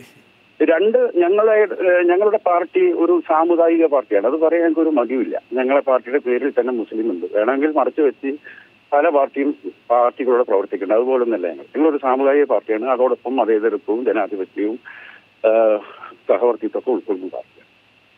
എന്നാൽ നിങ്ങളിതിൽ മനസ്സിലാക്കേണ്ട ഏറ്റവും പ്രധാനപ്പെട്ട ഒരു കാര്യം എന്താണെന്ന് വെച്ചാൽ, ഇതിൽ മുസ്ലിങ്ങളെ അഭിപ്രായം നിങ്ങൾ ചോദിക്കാൻ പാടില്ല. സുപ്രീം കോടതി ഞങ്ങൾക്ക് നിഷേധിച്ചു കഴിഞ്ഞു. ഇനി അവിടെ എന്തോ കുന്തം നടക്കട്ടെ. എന്തിനാണ് ഞങ്ങളുടെ സമുദായത്തിൽ ഇത് ഒന്ന് ഷാഫി ഒന്ന് ഹോൾഡ് ചെയ്യ് ഞാൻ ഒന്ന് കാണിച്ചു തരാം. അതായത് മുസ്ലിം ലീഗിനോട് അഭിപ്രായമേ ചോദിക്കാൻ പാടില്ല, ഞാൻ കോൺഗ്രസിനെ പീഡിപ്പിക്കാൻ ശ്രമിക്കുന്നു, അതൊക്കെയാണ് ഇപ്പം ഷാഫി പറഞ്ഞത്. ഒന്ന് താങ്കൾ കേൾക്ക് കാണ്. അതായത് താങ്കളുടെ നേതാക്കൾ എന്താണ് ഇന്ന് പറഞ്ഞതെന്ന് കേൾക്ക്. ഷാഫിക്ക് ഞാനൊന്ന് ഒരു ചെറിയ ക്ലാസ്. കോൺഗ്രസിന്റെ പ്രഖ്യാപിത നയപരിപാടികളിൽ ഒന്നിലും അങ്ങനെ ഒരു കാര്യം ഞാൻ കണ്ടിട്ടില്ല. അപ്പൊ അതുകൊണ്ട് തന്നെ കോൺഗ്രസിന്റെ ഏതെങ്കിലും ഒരു സ്റ്റേറ്റിലെ നേതാവ് പറഞ്ഞതിനോട് പ്രതികരിക്കേണ്ട ആവശ്യമില്ല. എന്തായാലും അത് കോൺഗ്രസിന്റെ അഭിപ്രായം അല്ല. ചരിത്രം അത് സാക്ഷ്യപ്പെടുത്തുന്നുമില്ല. ഞങ്ങൾ ആശ്രയിക്കുന്നത് ഇന്ത്യൻ നാഷണൽ കോൺഗ്രസിന്റെ മഹത്തായ പശ്ചാത്തലത്തെയും അതിന്റെ പാരമ്പര്യത്തെയാണ്. ഓക്കെ, അടുത്തത് കുറച്ചും കൂടി കുഞ്ഞാപ്പ പറഞ്ഞതിനേക്കാളും കുറച്ചുകൂടി വ്യക്തത വരുത്തിക്കൊണ്ട് വേറെ ആൾ വരുന്നുണ്ട്. കേക്ക്. വല്ല മാറ്റവും അതിലുണ്ടോ എന്ന് സോണിയാജിയുടെ പ്രസ്താവനയിൽ നിന്നാണ് മനസ്സിലാക്കേണ്ടത്. അതുകൊണ്ട് അവർ പറയട്ടെ. പ്രാദേശികമായി ചില ആളുകൾ ചില നിലപാടുകൾ പറഞ്ഞിട്ടുണ്ടെങ്കിൽ അത് കോൺഗ്രസിൻ്റെ നിലപാടാണോ എന്ന് സോണിയാഗാന്ധി വ്യക്തമാക്കും. മറ്റ് പല ആളുകളും പല രീതിയിലും സംസാരിക്കും. ആ സംസാരങ്ങളൊന്നും ഞങ്ങൾ മുഖവിലക്കെടുക്കുന്നില്ല. ഞങ്ങൾ സോണിയാഗാന്ധിക്ക് ഈ കാര്യത്തിലുള്ള നിലപാടെന്താണ് അറിയാനാണ് ആഗ്രഹം. എൻ്റെ ഷാഫിക്ക കേട്ടാ ഷാഫി, അതായത് കോൺഗ്രസിന്റെ നയപരിപാടിയിൽ ഇല്ലാത്ത കാര്യങ്ങളാണ് ഈ കമൽനാഥൊക്കെ പറയുന്നത്. അതുകൊണ്ട് ഞാൻ കേൾപ്പിച്ചത് താങ്കളുടെ നേതാക്കളായിട്ടുള്ള ശ്രീ കുഞ്ഞാലിക്കുട്ടിയുടെയും ശ്രീ എം കെ മുനീറിന്റെയും സ്വന്തം നേതാക്കളുടെ ശബ്ദം പോലും തിരിച്ചറിയാനായോ ഷാഫി? എന്റെ വീട്ടിൽ റേഞ്ച് ഞാൻ പുറത്തു നിന്നാണ് സംസാരിക്കുന്നത്. ടെലിവിഷനിലൊന്നും ഞാൻ കാണുന്നില്ല. ഓക്കെ ഞാൻ ഷാഫിയെ പിടിപ്പിക്കില്ല. പിന്നെ എനിക്ക് ഒരു ചെറിയ കാര്യം ഈ ചർച്ചയിൽ വന്നു നിൽക്കുക എന്റെ ബ്രിട്ടാസ് അനുവദിച്ചു തരണം. ഈ വിഷയത്തിൽ ബാലഗോപാലിന്റെ, സന്ദീപാനന്ദഗിരിയുടെ, അതേപോലെ തന്നെ ലക്ഷ്മിത മാഡത്തിന്റെ ഒക്കെ സംസാരം കേട്ടു, ബ്രിട്ടാസിന്റെ ഒക്കെ കേട്ടു. ഈ വിഷയത്തിൽ ഒറ്റ അയോധ്യ സംബന്ധമായ വിഷയമായതുകൊണ്ട് ഞാൻ പറയാം, കോൺഗ്രസിന്റെ പ്രതിനിധി ഇവിടെ ഇല്ല. അതുകൊണ്ട് മാത്രം പറയാണ്. നിങ്ങളിതിൽ കേൾക്കേണ്ടത് സുപ്രീം കോടതിയുടെ വിധിയിൽ ഒരു വല്ലാത്തൊരു പരാമർശമുണ്ട്. എന്താണ് ആ പരാമർശം എന്ന് വെച്ചാൽ, ബാബരി മസ്ജിദിന്റെ വിധിയുടെ പിൻബലത്തിൽ രാജ്യത്താകമാനം ആരാധനാലയങ്ങൾക്ക് നേരെ അവകാശവാദങ്ങൾ വന്നാൽ വിശ്വാസത്തിന്റെ പേരും പറഞ്ഞ് ഈ വിധിക്ക് ഈ വിധിയുടെ പിന്നിൽ മുമ്പ് വിശ്വഹിന്ദു പരിഷത്ത് 3000 ക്ഷേത്രമൊക്കെ പള്ളിയൊക്കെ പിടിച്ചടക്കും എന്ന് പറഞ്ഞതിന്റെ ഒരു പശ്ചാത്തലമുണ്ടല്ലോ. ഇതിനെ പരാമർശിച്ചുകൊണ്ട് അതിൽ വളരെ പ്രധാനപ്പെട്ട ഒരു കാര്യം സുപ്രീം കോടതി അതിന്റെ ബാബരി മസ്ജിദിന്റെ വിധിയിൽ പറഞ്ഞത്, ഞാൻ അതാണ് സുപ്രീം കോടതിയുടെ അഭിഭാഷകരായ എന്റെ ഏറ്റവും അടുത്തൊരു സ്നേഹിത കൂടിയാണ്, മാഡത്തിന്റെ ശ്രദ്ധയിൽ ഞാൻ പഠിച്ചു. അതിൽ പറഞ്ഞിരിക്കുന്നുണ്ട്, ബാബരി മസ്ജിദിന്റെ വിധി മറ്റു ആരാധനാലയങ്ങൾക്ക് ബാധകമാവില്ല. അതിന് കാരണം പ്ലേസസ് ഓഫ് വർഷിപ്പ് ആക്ട് 1991 ഒരു നിയമം ഈ രാജ്യത്തുണ്ട്. അത് ഇന്ത്യ കണ്ട ഒരു ശക്തമായ നിയമമാണ്. ആ നിയമം 91 കോൺഗ്രസിന്റെ ഭരണകാലത്തുണ്ട്.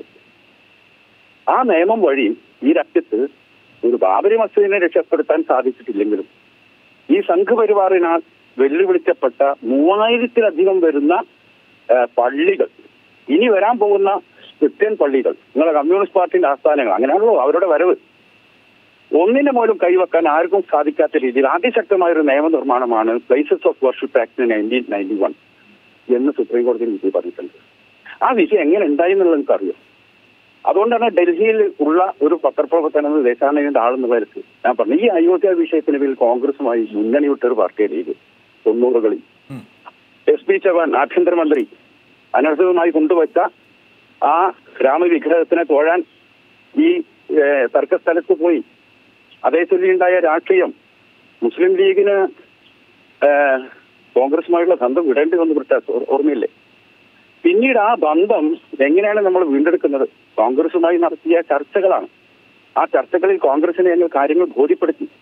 ആ ചർച്ചകളിൽ ഞങ്ങൾ അന്ന് മുന്നോട്ട് വെച്ച ഏറ്റവും പ്രധാനപ്പെട്ട ആവശ്യമായിരുന്നു 1988 GM ബനാത്വാല ഇന്ത്യൻ ലോക്സഭയിൽ അവതരിപ്പിച്ച ഒരു private ബില്ലായിരുന്നു, cut off date bill. അതാണ് ഈ പ്ലേസസ് ഓഫ് വർഷിപ്പ് ആക്ട്. ഒരു സെക്കൻഡ് ഷാഫി, ഞാൻ ഷാഫി പറഞ്ഞു കേട്ടു. നിങ്ങൾ കോൺഗ്രസിനെ ബോധ്യപ്പെടുത്തിയ ശേഷം ഉണ്ടായിട്ടുള്ള ഒരു കോൺഗ്രസ് ആണ് ഇപ്പോൾ കമൽനാഥിന്റെയും പ്രിയങ്ക ഗാന്ധിന്റെയും ദിഗ്വിജയ് സിംഗിന്റെയും കോൺഗ്രസ്. ഇതൊന്ന് അനുസ്മരിച്ചാൽ ബ്രിട്ട എന്ത് കുഴപ്പമുള്ളത്? ആ ഈ രാജ്യത്തെ BJP-ക്കാരും കോൺഗ്രസുകാരും കമ്മ്യൂണിസ്റ്റുകാരും ഒക്കെ ഞാൻ പറയണമെന്ന് കേൾക്കട്ടെ. കോൺഗ്രസ് ചെയ്ത നന്മ ഒന്ന് പറയാൻ അനുവദിക്കൂ. കോൺഗ്രസിന്റെ കുറ്റം പറയാം, ഞങ്ങളും കൂടെ തരാം. പക്ഷെ കോൺഗ്രസ് ചെയ്ത നന്മയെന്ന് കാണാതെ പോകരുത്. അത് ചെറിയൊരു സംഗതിയല്ല. ഇന്ത്യ രാജ്യത്തിലെ സുപ്രീം കോടതി ബാബരി മസ്ജിദ് കേസിന്റെ വിധിയിൽ പറഞ്ഞൊരു വല്ലാത്ത പരാമർശമാണ്. ഇന്ത്യൻ മാധ്യമങ്ങൾ വല്ലാതെ ചർച്ച ചെയ്യപ്പെടാതെ പോയൊരു വിഷയമാണത്. ആ നിയമത്തിന്റെ ഒരു പ്രാധാന്യം എത്ര ഉണ്ടെന്ന് നോക്കൂ നിങ്ങൾ. ആ places of worship act bill, അങ്ങനെ ഒരു നിയമനിർമ്മാണം കൊണ്ടുവന്ന ഒരു പാർട്ടിയാണ് കോൺഗ്രസ്. ആ നിയമനിർമ്മാണം വഴി ഇന്ത്യ രാജ്യത്ത് രക്ഷിക്കപ്പെട്ടത് എത്ര ആരാധനാലയങ്ങളാണ്. അതെന്താ നിങ്ങൾ മനസ്സിലാക്കേണ്ടത്? ആ നിയമത്തിന്റെ ഒരു തെളിച്ചം, അതിന്റെ ഒരു ഒരു സെക്കൻഡ് വളരെ നിങ്ങൾ ഈ പറയുന്ന ഈ GM ബനാത്വാലയുടെ പ്രൈവറ്റ് ബില്ല് വരുമ്പോഴും, ഈ 89 ശിലാന്യാസം നടക്കുമ്പോഴും, 92 ബാബറി മസ്ജിദ് തകർക്കപ്പെടുമ്പോഴും, 91 ഈ ആരാധനാലയ സംരക്ഷണ നിയമം വരുമ്പോഴൊക്കെ ഡൽഹിയിലിരുന്ന് കവർ ചെയ്തൊരു മാധ്യമ പ്രവർത്തകനാണ്. ഈ 91 ഈ സംരക്ഷണ നിയമം വന്ന ശേഷമാണ് 92 ബാബറി മസ്ജിദ് പൊളിക്കുന്നത്. മനസ്സിലായ? അതിനുശേഷം 92 ബാബറി മസ്ജിദ് പൊളിച്ച സമയത്തുള്ള കോൺഗ്രസ് നയമൊക്കെ എത്രത്തോളം ഡയലൂട്ട് ചെയ്യപ്പെട്ടിട്ടാണ് ഇന്ന് കമൽനാഥിലേക്ക് എത്തി നിൽക്കുന്നത് എന്നുള്ള കാര്യം ഷാഫിക്ക് അറിയില്ലേ?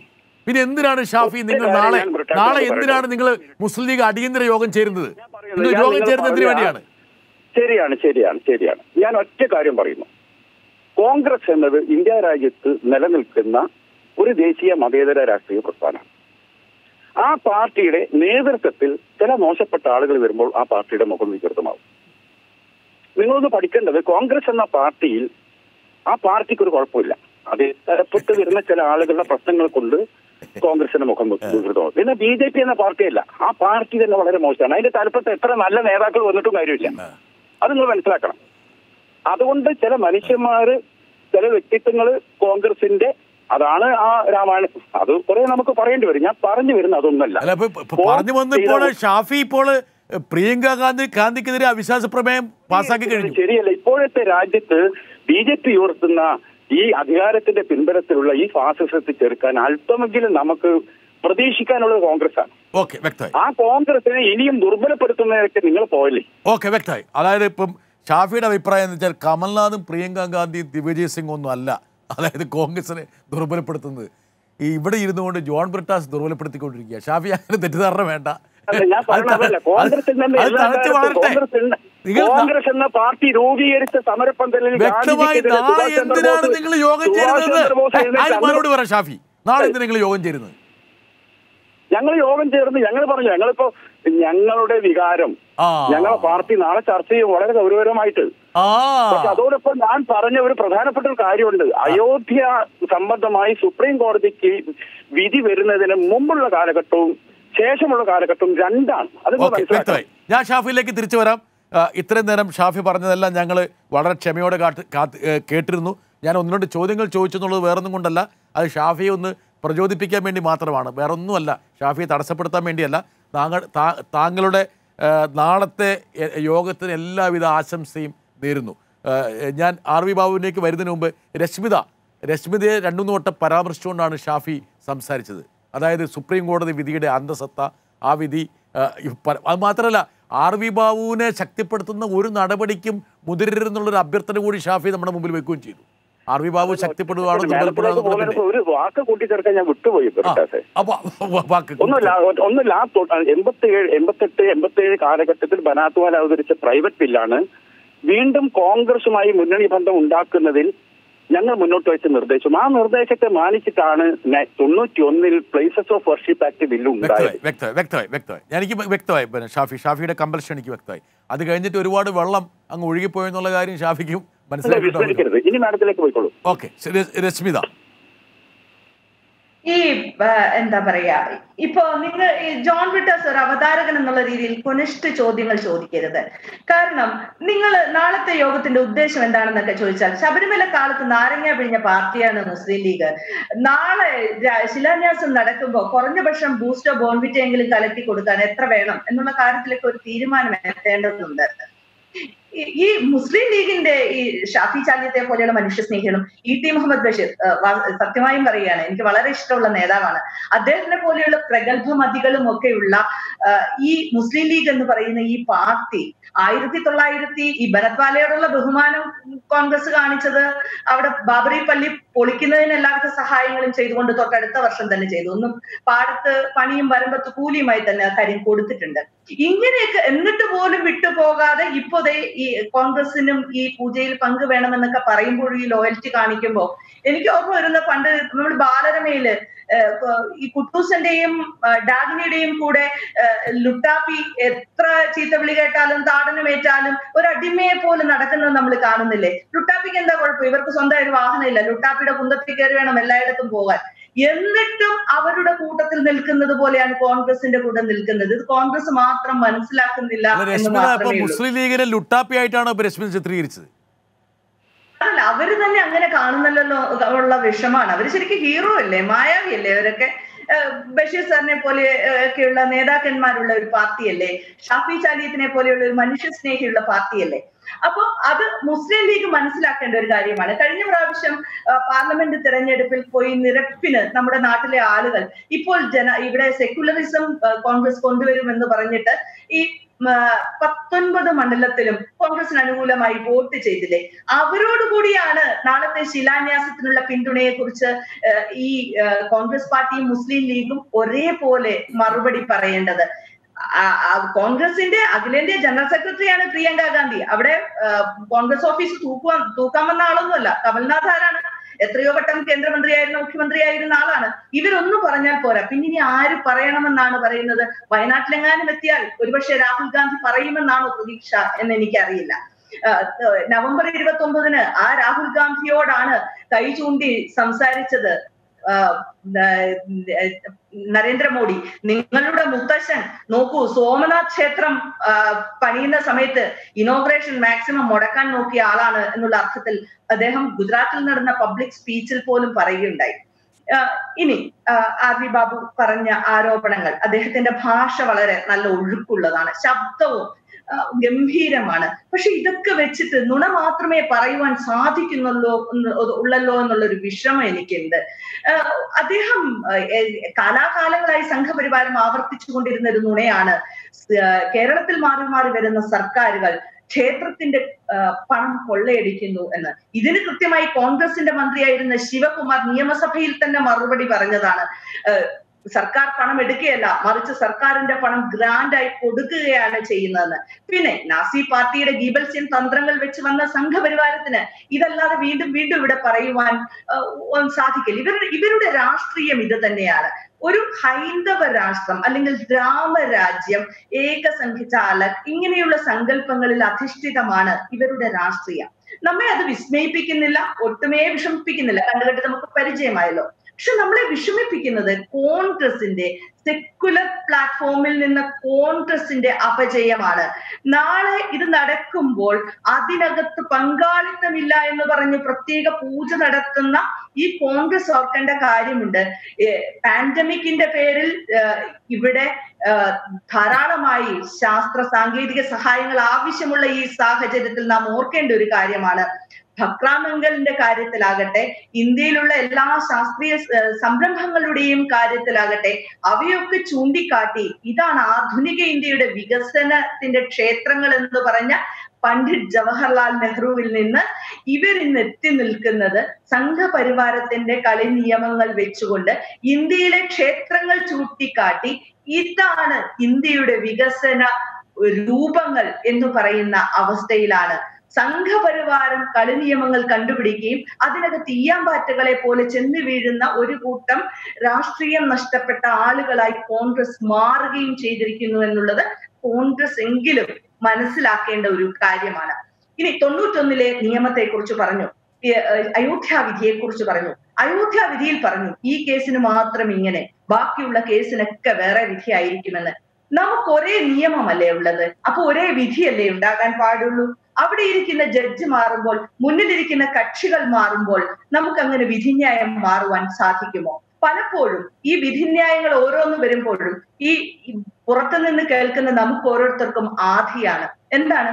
സംഘപരിവാരത്തിന് ഇഷ്ടമില്ലാത്ത വിധിന്യായങ്ങൾ എഴുതുമ്പോൾ തെരുവുകൾ കലാപക്കളങ്ങളായി മാറുന്നു എന്ന് നാം ശബരിമല കാലത്ത് കണ്ടതാണ്. സംഘപരിവാരത്തിന് ഇഷ്ടമുള്ള വിധിന്യായങ്ങൾ, അയോധ്യ പോലെയുള്ളവ, റാഫേൽ പോലെയുള്ളവ, അങ്ങനെ ഉള്ള വിധിന്യായങ്ങളൊക്കെ എഴുതുമ്പോൾ എന്തൊരു ശാന്തതയാണ്, എത്ര മര്യാദ രാമന്മാരാണ്. അപ്പോൾ ഭരണഘടനയെ കുറിച്ചും എന്താണ് കോൺസ്റ്റിറ്റ്യൂഷണലിസം എന്നുമൊക്കെ നമ്മെ പറഞ്ഞു പഠിപ്പിക്കുന്ന ഉത്തമന്മാരായി, നല്ലവരായ ഉണ്ണികളായി സംഘപരിവാരം മാറുന്നത് നാം കാണുന്നുണ്ട്. ഇന്ത്യയിലെ നിയമം എന്താണ് എന്ന് കഴിഞ്ഞ 10 വർഷത്തെ കുറച്ച് വിധിന്യായങ്ങൾ എടുത്തു നോക്കിയാൽ കൃത്യമായിട്ട് ഒബ്ജക്റ്റീവായിട്ട് നമുക്ക് പറയുവാനായി സാധിക്കുമോ? ഈ കുംഭമേളയ്ക്കും രാമനവമിക്കും അയോധ്യ ക്ഷേത്ര പൂജയ്ക്കുമൊക്കെ കോടിക്കണക്കിന് മുടക്കുന്നത് ഈ മുടക്കിക്കൊണ്ടിരിക്കുന്നത് നമ്മുടെ കൺമുമ്പിലൂടെയാണ്. നമ്മുടെ മാത്രം കൺമുമ്പിലൂടെയല്ല, കിലോമീറ്ററുകൾ സ്വന്തം അമ്മയുടെ നിഴൽ തണൽ മാത്രം ഉണ്ടായിരുന്ന വെയിൽ ചൂടിൽ ചുരുണ്ടു വീണ കുഞ്ഞുങ്ങളുടെ മുമ്പിലാണ്. ഇതേ രാമപൂജ നടക്കുന്ന ഉത്തർപ്രദേശിലാണ് കുടുംബം പോറ്റാൻ നിവൃത്തിയില്ലാതെ ഗംഗ അങ്ങനെ തുടങ്ങുന്ന ഒരു പേരാണ്, ഞാൻ ആ പേര് മറന്നുപോയി, ഒരു കുടുംബനാഥൻ ട്രെയിനിന് മുമ്പിൽ ആത്മഹത്യാക്കുറിപ്പ് എഴുതി വെച്ചിട്ട് ട്രെയിനിന് മുമ്പിൽ വീണു മരിച്ചത്. ഇവിടെ ഈ വിധിന്യായങ്ങളുടെയൊക്കെ മറ്റൊരു പ്രശ്നം പറഞ്ഞു കഴിഞ്ഞാൽ, എന്തുകൊണ്ടോ മുകളിലിരിക്കുന്നവർക്കൊക്കെ അടിസ്ഥാന വർഗത്തിന്റെ പ്രശ്നങ്ങൾ ഇപ്പോൾ പഴയതുപോലെ അങ്ങ് മനസ്സിലാകുന്നില്ല. തീർച്ചയായിട്ടും തിരിച്ചു വരും. RV ബാബു, 2-3 പ്രധാനപ്പെട്ട, എനിക്ക് ബാബുവിന്റെ പ്രതികരണം വേണം. ഒന്ന്, ഈ പറഞ്ഞ സുപ്രീം കോടതി വിധിയെക്കുറിച്ച് പറയുമ്പോൾ എൻ്റെ ഈ പറഞ്ഞ ചെവിയിൽ എരമ്പുന്ന ചില കാര്യങ്ങളുണ്ട്. ശ്രീ LK അദ്വാനിയുടെ, അശോക് സിംഗളിൻ്റെ ഒക്കെ പത്രസമ്മേളനമുണ്ട്. മുൻകാലങ്ങൾ ഞാൻ പറഞ്ഞ 80കളുടെ അന്ത്യത്തിലും 90കളുടെ തുടക്കത്തിലാണ്. അവർ പറഞ്ഞൊരു കാര്യമുണ്ട്, അയോധ്യ വിഷയം എന്ന് പറയുന്നത് അത് കോടതിയുടെ തീർപ്പിന് വിധേയമല്ല. It's A matter of faith, it's A beyond court, കോടതിക്ക് അതീതമായൊരു വിഷയമാണെന്നാണ് അന്ന് അദ്വാനി എപ്പോഴും പറഞ്ഞുകൊണ്ടിരുന്നത്. അതാണ് രശ്മിത ചൂണ്ടിക്കാണിച്ചിട്ട് പെട്ടെന്ന് നിങ്ങൾക്ക് അനുകൂലമായൊരു വിധി വന്നപ്പോൾ കോടതിയാണ് അവസാന വാക്ക് എന്ന് പറയും. രണ്ടാമത്തെ കാര്യം, ഇത് താങ്കൾക്ക് എങ്ങനെ പ്രതികരിക്കണം എന്നുള്ള കാര്യം താങ്കൾക്ക് തീരുമാനിക്കാവുന്നതാണ്. ഒന്ന്, ലോകം മുമ്പോട്ട് പോയിക്കൊണ്ടിരിക്കുന്നു, നമ്മുടെ പ്രതിസന്ധികൾ വളരെയധികമാണ്. ഇവിടെ ഈ പറഞ്ഞ കുടിപ്പകകളും അമ്പല നിർമ്മാണങ്ങളും പള്ളി നിർമ്മാണങ്ങളും ഈ പറഞ്ഞ മോസ്ക് നിർമ്മാണങ്ങളിലും അഭിരമിച്ച് ഒരു വിഭാഗീയതയുടെ വിത്തുകളാണോ നമ്മൾ വിതയ്ക്കേണ്ടത്? ഈ 2 കാര്യങ്ങളോട് താങ്കളുടെ പ്രതികരണം.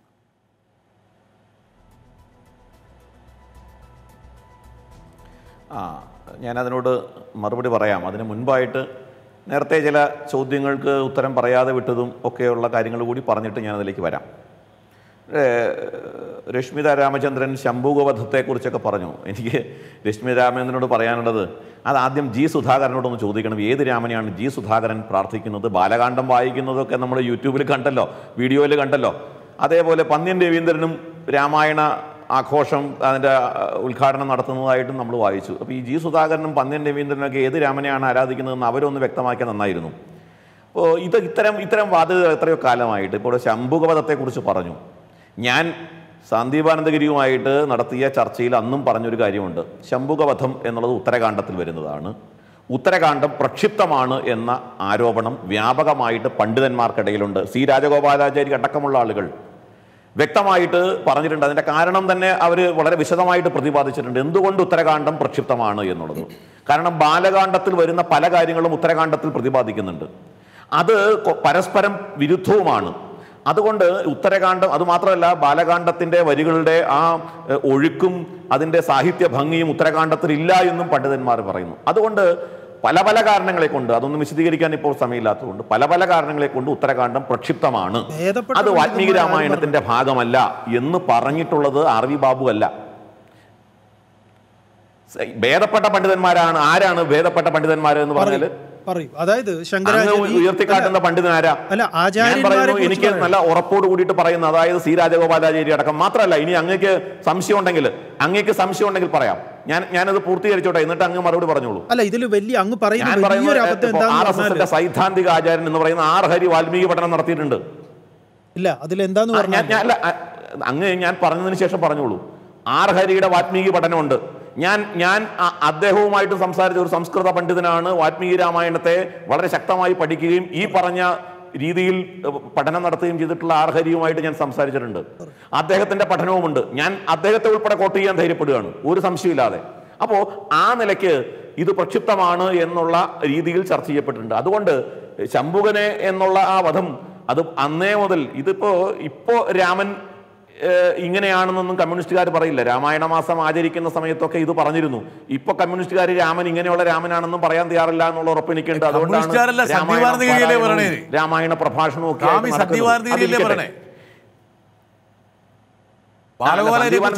രശ്മിത രാമേന്ദ്രൻ പറഞ്ഞല്ലോ. രശ്മിത രാമേന്ദ്രൻ ആരുടെ ഭർത്താവാണെന്ന് നിങ്ങൾ വിചാരിക്കുന്നത്? രശ്മിത രാമേന്ദ്രൻ ഇപ്പൊ ഒരു കാര്യം എന്ന് വെച്ചാൽ, ചെലവില്ലാതെ ഇതുപോലെ വന്ന് ചാനലിൽ ഇപ്പൊ അദ്ദേഹം ഞാൻ അതിലേക്കാണ് വരുന്നത്. രശ്മിത രാമേന്ദ്രൻ പറഞ്ഞു ഞാൻ നുണയാണ് പറയുന്നതെന്ന്.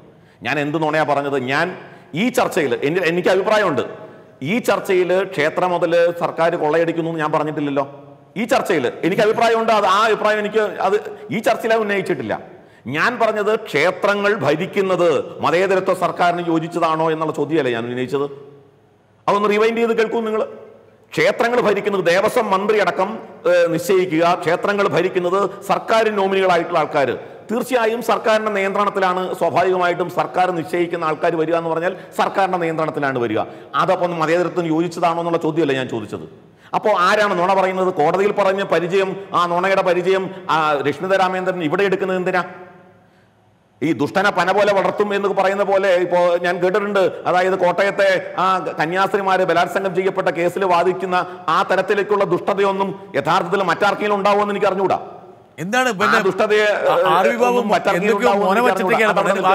ഞാൻ ഒരു സ്ത്രീക്ക് വേണ്ടി, രശ്മിതയ്ക്ക് വേണ്ടി ഒന്ന് ഈൽഡ് ചെയ്യേ, രശ്മിത ഒന്ന് കൈവെക്കുന്നില്ല. അത് ബ്രിട്ടാസെ ഞാൻ പറഞ്ഞു പൂർത്തിയാക്കട്ടെ. ഇത്രയും പേര് പറഞ്ഞത്, ഞാൻ പറഞ്ഞത് ഒന്ന് രണ്ട് കാര്യങ്ങൾ കൂടി പറയാൻ അനുവാദം തരണം. മറ്റൊന്നുമല്ല, ഇപ്പോൾ വയലേഷൻ ഓഫ് ലോ ആണ് അയോധ്യയിൽ നടന്നത്. 92-ൽ തകർത്തത് വയലേഷൻ ഓഫ് ലോ ആണ്. 49-ൽ വിഗ്രഹം വെച്ചത് വയലേഷൻ ഓഫ് ലോ ആണ്. 934-ൽ നടന്ന വർഗീയ ലഹളയിൽ ഉണ്ടായ ആക്രമണം അത് വയലേഷൻ ഓഫ് ലോ ആണ്. ഇത് സുപ്രീം കോടതി പറഞ്ഞു എന്നാണ് മുഴിപ്പിച്ച് രശ്മിത രാമേന്ദ്രനൊക്കെ പറയുന്നത്, ബ്രിട്ടാസ് അടക്കം പറഞ്ഞത്. ഞാൻ ചോദിക്കട്ടെ, അതേ സുപ്രീം കോടതി തന്നെ പറഞ്ഞത് എന്താണ്? അതേ സുപ്രീം കോടതി തന്നെ പറഞ്ഞത് ഈ ബാബറി മസ്ജിദ് നിർമ്മിച്ചിട്ടുള്ളത് അവിടെ തകർക്കപ്പെട്ട ക്ഷേത്രത്തിന് മുകളിലാണ്. ആ ക്ഷേത്രത്തിന്, ഈ തർക്കമന്ദിരത്തിന്റെ താഴെ ക്ഷേത്രത്തിന്റെ അവശിഷ്ടങ്ങളുണ്ട്. ആ അവശിഷ്ടങ്ങളുടെ മേലാണ് ASI റിപ്പോർട്ടിന്റെ പശ്ചാത്തലത്തിൽ, ഓറൽ എവിഡൻസിന്റെയും ഡോക്യുമെന്ററി എവിഡൻസിന്റെയും പശ്ചാത്തലത്തിൽ ഒക്കെ എന്തിന് ഗുരു നാനാക്ക് അടക്കം, അതേപോലെ ജോസഫ് ടീഫൻദലാർ അടക്കമുള്ള സഞ്ചാരികളുടെ റിപ്പോർട്ടുകൾ ഉദ്ധരിച്ചുകൊണ്ട് പൂർണ്ണമായും അത് രാമക്ഷേത്രമായിരുന്നു എന്ന് അസന്നിഗ്ധമായി പറഞ്ഞില്ലേ സുപ്രീം കോടതി? അസന്നിഗ്ധമായിട്ട്. അതിനുശേഷം നടന്ന കാര്യങ്ങളാണ് വയലേഷൻ ഓഫ് ലോ എന്ന് പറയുന്നത്. അപ്പോൾ അതൊന്നും കാണാൻ രശ്മിത രാമേന്ദ്രൻ തയ്യാറില്ല. ഈ പറയുന്നത് ക്ഷേത്രമായിരുന്നു എന്ന് കണ്ടെത്തിയത്. ഇവിടെ ജോൺ ബ്രിട്ടാസെ, എനിക്ക് പറയാനുള്ളത്, രശ്മിത രാമേന്ദ്രനെ പോലെ ഇത് ക്ഷേത്രമല്ലായിരുന്നു, അവിടെ ക്ഷേത്രം തകർക്കപ്പെട്ടിട്ടില്ല, അവിടെ ക്ഷേത്രത്തിന്റെ അവശിഷ്ടമില്ല, ഈ രാമൻ ജനിച്ചത് ഇവിടെയല്ല, ഈ അയോധ്യ ഇത് തന്നെയല്ല, നേരത്തെ പറഞ്ഞ രാമൻ എന്ന് പറഞ്ഞ യോഗാവശിഷ്ടത്തിലെ രാമനാണ്, വാൽമീകിയുടെ രാമൻ ഇതല്ല, ഇങ്ങനെയൊക്കെ പറഞ്ഞ് പ്രചരിപ്പിച്ചിരുന്ന ചരിത്രകാരന്മാര് അവർ അലഹബാദ് ഹൈക്കോടതിയിൽ പോയിട്ട് പറഞ്ഞെന്താണെന്നറിയാമോ? എന്റെ ബ്രിട്ടാസെ നാണം കെടും, നാണിച്ച് തലകുനിക്കണം അവരൊക്കെ പറഞ്ഞ, അതായത് RS ശർമ്മയുടെ, DN ഝായുടെ, റോമില്ല ഥാപ്പറുടെ ഒക്കെ, ഇർഫാൻ ഹബീബിന്റെ ഒക്കെ പുറമേയുള്ള ഈ വാദഗതികളല്ല അലഹബാദ് ഹൈക്കോടതിയിൽ പോയി പറഞ്ഞത്. പറഞ്ഞ JNU സർവകലാശാലയുടെ സുവീറ ജയ്സ്വാൾ ഉണ്ട്. ഞാൻ പറഞ്ഞത്, അവരൊക്കെ പറഞ്ഞത് ഞങ്ങൾ അയോധ്യ പോയിട്ടില്ല, ഞങ്ങൾ ബാബറി നാമ വായിച്ചിട്ടില്ല. നിങ്ങൾ ഹൈക്കോടതി വിധി എടുത്ത് നോക്ക്. ഞാൻ പറയുന്നത് സത്യമാണോ എന്നുള്ളത്. അല്ലെങ്കിൽ അത് ഹൈക്കോടതി നോക്കൂ. ബാബു വളരെ ശക്തമായി ബാബുവിന്റെ പോയിന്റുകൾ വായിച്ചിട്ടില്ല, വ്യക്തമായി ഇങ്ങനെയൊക്കെ പറയുന്ന സ്ഥിതിവിശേഷം. ഓക്കെ, വ്യക്തമായി ബാബു ഞാൻ തിരിച്ചു വരും. എന്താ കാരണത്താൽ ബാബുവിന് ഞാൻ പൂർണ്ണമായി സമയം നൽകി. ഞാൻ സമയമുള്ളെങ്കിൽ ഞാൻ അത് നിർത്തുന്നു. അല്ല, ഇനി നിങ്ങൾക്ക് പുതിയ എന്തെങ്കിലും പറയാനുണ്ടെങ്കിൽ പറഞ്ഞോളൂ, അല്ലെങ്കിൽ ഒരു റൗണ്ടിലേക്ക് ഞാൻ വരാം. എന്താ വെച്ചാൽ ഒറ്റ അടിക്ക് എല്ലാം നൽകേണ്ടതില്ല. തിരിച്ച് വീണ്ടും ഞാൻ വരും ബാബുവിലേക്ക്. ബാബു ഇല്ലാതെ നമുക്ക് എന്ത് ചർച്ചയാണ് സാധ്യമാകുന്നത്? ഒരിക്കലും ചർച്ച സാധ്യമാവില്ല. ബാബു, ഞാൻ ഉദ്ദേശിച്ചതിലുള്ള എൻ്റെ പേര് പറഞ്ഞുകൊണ്ടാണ്.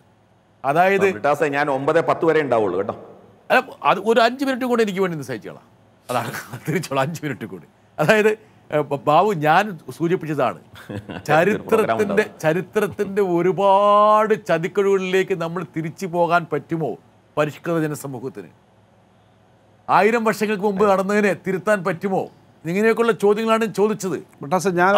ഞാൻ അധികം സമയം എടുത്തില്ല, കാരണം മറ്റു പലതുണ്ട്. ഒരു ഹിന്ദു പത്രത്തിൽ ഈ സുപ്രീം കോടതി വിധി വന്നതിൻ്റെ അടുത്ത ദിവസം വന്നൊരു കാർട്ടൂൺ ഞാൻ ഓർമ്മിപ്പിക്കുക. അതിനകത്തൊരു കോടതി മുറിയാണ്, ഒരു ജഡ്ജി ഇരിക്കുന്നു, ഒരു വക്കീൽ, പ്രോസിക്യൂട്ടർ വാദിക്കുന്നു, അല്ലെങ്കിൽ വക്കീൽ വാദിക്കുന്നു. എന്നിട്ട് അവർ പറയുന്നു, your honour, they are arguing that they were here much earlier എന്ന് പറഞ്ഞു. നിൽക്കുന്നത് കുറച്ച് വന്യമൃഗങ്ങളാണ്, കടുവ, പുലി, കുരങ്ങ്. അവരാണല്ലോ പണ്ടേ ഉള്ളത്. നിങ്ങളവിടെ സുപ്രീം കോടതി വിധിക്കകത്ത് ബാബറി മസ്ജിദ് ആയിരുന്നു, അയോധ്യ രാമക്ഷേത്രമായിരുന്നു. സുപ്രീം കോടതി ഒരു കാര്യം പറഞ്ഞല്ലോ, ടൈറ്റിൽ ഡീഡ്സും മറ്റു കാര്യങ്ങളൊന്നുമില്ല, പക്ഷേ ഫെയ്ത്താണ്, വിശ്വാസം അങ്ങനെയാണ് എന്ന അടിസ്ഥാനത്തിലാണ്. ഞാൻ നേരത്തെ ഹാഗിയ സോഫിയയുടെ കാര്യം പറഞ്ഞല്ലോ, അതിനകത്ത് കുറച്ചുകൂടെ ചരിത്ര രേഖകളുണ്ടെന്ന് വെച്ചു. ചരിത്രരേഖ ഉണ്ടോയെന്നുള്ളതല്ല, 2000 വർഷം മുമ്പ് യഹൂദന്മാരെ ഓടിച്ചതുകൊണ്ട് അവിടെ ഇസ്രായേൽ വരണമെന്ന് പറഞ്ഞ് ഇസ്രായേലിൻ്റെ പേരിലുള്ള കലാപമായാലും ഇപ്പോൾ ലോകത്ത് നടക്കുന്ന കലാപമായാലും ഈ ചരിത്രം കുഴിച്ച് നോക്കിയാൽ നിങ്ങൾ ഈ വന്യമൃഗങ്ങൾക്ക് കൊടുക്കണമല്ലോ സ്ഥലം. പഴയ ആദിവാസികൾക്ക് ഉണ്ടാവണമല്ലോ, മതവും ജാതി ഇല്ലാത്ത ആളുകൾക്ക് ഉണ്ടാവണമല്ലോ. ശബരിമലയുടെ കാര്യത്തിനകത്ത് ഇവിടെ മലേറിയയുടെ ആണെന്ന് പറയുന്ന പോലുള്ള കാര്യങ്ങളുണ്ടല്ലോ. യഥാർത്ഥ പ്രശ്നങ്ങളിൽ നിന്ന് ഒളിച്ചോടാൻ വേണ്ടിയിട്ടാണ് BJP ആയാലും മറ്റു വർഗീയവാദം ഉയർത്തുന്ന ലോകത്തെ ആയാലും ഇവിടുത്തെ പാർട്ടികൾ ചെയ്യുന്നത്. കോൺഗ്രസ് പാർട്ടിയും ചെയ്യുന്നതാണ്. ദൗർഭാഗ്യകരമായ കാര്യം കേരളത്തിലെ ഉൾപ്പെടെ കഴിഞ്ഞ പാർലമെൻറ്റ് തെരഞ്ഞെടുപ്പിൻ്റെ കാര്യം ഇവിടെ പരാമർശിച്ചല്ലോ. 19 സീറ്റിലും 20 സീറ്റാവാൻ ഞാൻ ഭാഗ്യം. ഞങ്ങളുമൊക്കെ തെരഞ്ഞെടുപ്പിൽ മത്സരിച്ച ആളാണ്, ഞാനും മത്സരിച്ച. 19 സീറ്റിൽ ഈ മതേതരത്വത്തിൻ്റെ ന്യായം പറഞ്ഞ് അവിടെ പോയി, മതേതരത്വത്തിൻ്റെ അല്ല, കേരളത്തിൽ ഇടതുപക്ഷമാണ് നല്ലത്, പക്ഷേ അവിടെ പോയി കഴിഞ്ഞാൽ മതേതര പാർട്ടികൾ എന്ന നിലയിൽ നിൽക്കാൻ വലിയൊരു പാർട്ടി വേണ്ടേ? ആദ്യം വിളിക്കുമ്പോൾ കോൺഗ്രസ് വലിയ കക്ഷിയായാലും വിളിക്കൂ BJPക്ക് നേരിടാൻ. അങ്ങനെ പറഞ്ഞാണ് ലോട്ട് പിടിച്ചത്. അങ്ങനെ പോയ കോൺഗ്രസ് പാർട്ടി ഉൾപ്പെടെ നിങ്ങളുടെ കൂടെ ചേരാൻ, നിങ്ങളാണെങ്കിൽ അവരെ ചേർത്തോണ്ടിരിക്കുന്നുണ്ട്. ഇപ്പോൾ രാജസ്ഥാനി ഉടനെ ചേർന്ന് BJP ആയി തീർന്നും, മധ്യപ്രദേശിൽ ചേരും, ഒക്കെ ചെയ്തുകൊണ്ടിരുന്നിട്ടും നിങ്ങളുടെ കൂടെ നിൽക്കുന്നു. ഈ മതനിരപേക്ഷത എന്ന് പറയട്ടെ, ഇവിടുത്തെ ഈ പറഞ്ഞ ചരിത്രം കുഴിച്ചെടുത്തിട്ട് അവിടുന്ന് അതിൻ്റെ പേരിൽ കലാപം ഉണ്ടാക്കുന്നത് ഭ്രാന്താണ്, ജനങ്ങൾക്ക് വേണ്ടി നിൽക്കുന്നതല്ല, അതല്ല രാഷ്ട്രീയം. ഇപ്പോൾ ഈ കോവിഡിൻ്റെ കാലത്തിന് എത്ര പേരാണ്, ഇപ്പോൾ ധർമ്മേന്ദ്ര പ്രധാൻ്റെ വാർത്ത കാണിക്കുന്നു, കേരള പെട്രോളിയം മന്ത്രി. എൻ്റെ അടുത്തൊരു സുഹൃത്താണ്, കാരണം രാജ്യസഭയിലുള്ളപ്പോൾ ഞങ്ങൾ അടുത്തടുത്ത സീറ്റുകൾ ഒരുമിച്ച്, അദ്ദേഹം പ്രതിപക്ഷത്തിരുന്നപ്പോൾ ഒരുതാണ്. ഇങ്ങനെയെല്ലാം വന്നുകൊണ്ടിരിക്കുമ്പോഴും നിങ്ങൾ ഇതിനിടയ്ക്കൂടെ രാഖി രാമാൻ ഈ കാര്യം ചെയ്യുന്നത് പോലെ ചെയ്യുന്ന ഒരു രാഷ്ട്രീയമുണ്ട്. അതിൻ്റെ പേരിലാണ് പറഞ്ഞത്. അതുകൊണ്ട് ആ ഹിന്ദു പത്രത്തിലെ കാർട്ടൂൺ മാത്രം മതി. ഇവിടെ പണ്ടേ ഉണ്ടായിരുന്ന വന്യമൃഗങ്ങൾക്ക് ഒരവകാശമുണ്ട് എന്ന് പറഞ്ഞിട്ട് കോടതി വാദിച്ചെന്ന് പറയുന്ന പോലെ ഇത് കലാപം ഉണ്ടാക്കാൻ ശ്രമിക്കുകയല്ല, അതാണ് BJP ശ്രമിക്കുന്നത്. ഈ രാമൻ്റെയോ അല്ലെങ്കിൽ മറ്റ് കഥകളോ ആ കഥകളിലെ മൂല്യങ്ങളോ ഈ ഏത് പുരാണമായാലും ഏത് ഇതിഹാസമായാലും അതിനകത്തെ ഏറ്റവും പ്രധാനപ്പെട്ട ചില പാഠങ്ങളുണ്ട്. അതൊന്നും തർക്കിക്കുന്ന ആളുകളല്ല ഞങ്ങളാരും. അതൊക്കെ സംസ്കാരത്തിൻ്റെ ഭാഗമാണ്, മനുഷ്യ സംസ്കാരത്തിൻ്റെ ഭാഗം. രാമൻ്റെ കഥയും അല്ലെങ്കിൽ ഇവിടുത്തെ ലോകത്ത് നബിയോ യേശുക്രിസ്തുവോ ലോകത്ത് അല്ലെങ്കിൽ ബുദ്ധൻ്റെയൊക്കെ കാര്യം എന്താ RSSൻ്റെ കയ്യിലാണ്, BJPയുടെ കയ്യിലാണ്? അങ്ങനൊന്നുമല്ല. ഇതൊക്കെ സംസ്കാരത്തിൻ്റെ ഭാഗമാണ്. നിങ്ങൾക്കും ഞങ്ങൾക്കും എല്ലാം ഉള്ള സംസ്കാരത്തിൻ്റെ ഭാഗം തന്നെ. അത് ആരുടെയിലൊക്കെ കുടുംബസ്വത്വം ഞങ്ങൾ കണ്ടുകൊണ്ട് വന്നതെന്നും പറയേണ്ട കാര്യമൊന്നുമില്ല. അതെല്ലാം ഇന്ത്യയുടെ മഹത്തായ പാരമ്പര്യത്തിൻ്റെ ഭാഗമാണ്, ലോകത്തിൻ്റെ പാരമ്പര്യത്തിൻ്റെ ഭാഗമാണ്. അതിൻ്റെ പേരിൽ കണക്ക് തീർക്കാനും ആളുകളെ തമ്മിലടിപ്പിക്കാനും ശ്രമിക്കുന്നു. കുറച്ചു കാലം ചെയ്യാം എന്നല്ലാതെ യാതൊരു കാര്യവും പ്രധാനമന്ത്രി ചെയ്യാനും പാടില്ല. ഞാൻ RV ബാബുവിലേക്ക് തിരിച്ചു വരാം. വേറൊന്നും കൊണ്ടല്ല, RV ബാബു എന്നോട് നേരത്തെ പറഞ്ഞതാണ് RV ബാബുവിന് ഒരു 9:10 പോകണമെന്ന്. അപ്പോൾ RV ബാബുവിന് ഒരവസരം കൂടി കൊടുക്കണം. എന്താ കാരണം വെച്ചാൽ ജനാധിപത്യത്തിൻ്റെ ആ മനോഹരിത എനിക്ക് RV ബാബുവിനെ ബോധ്യപ്പെടുത്താനും കൂടിയിട്ടാണ് ഞാൻ RV ബാബുവിന് വരുന്നത്. RV ബാബു, താങ്കൾ പറയൂ.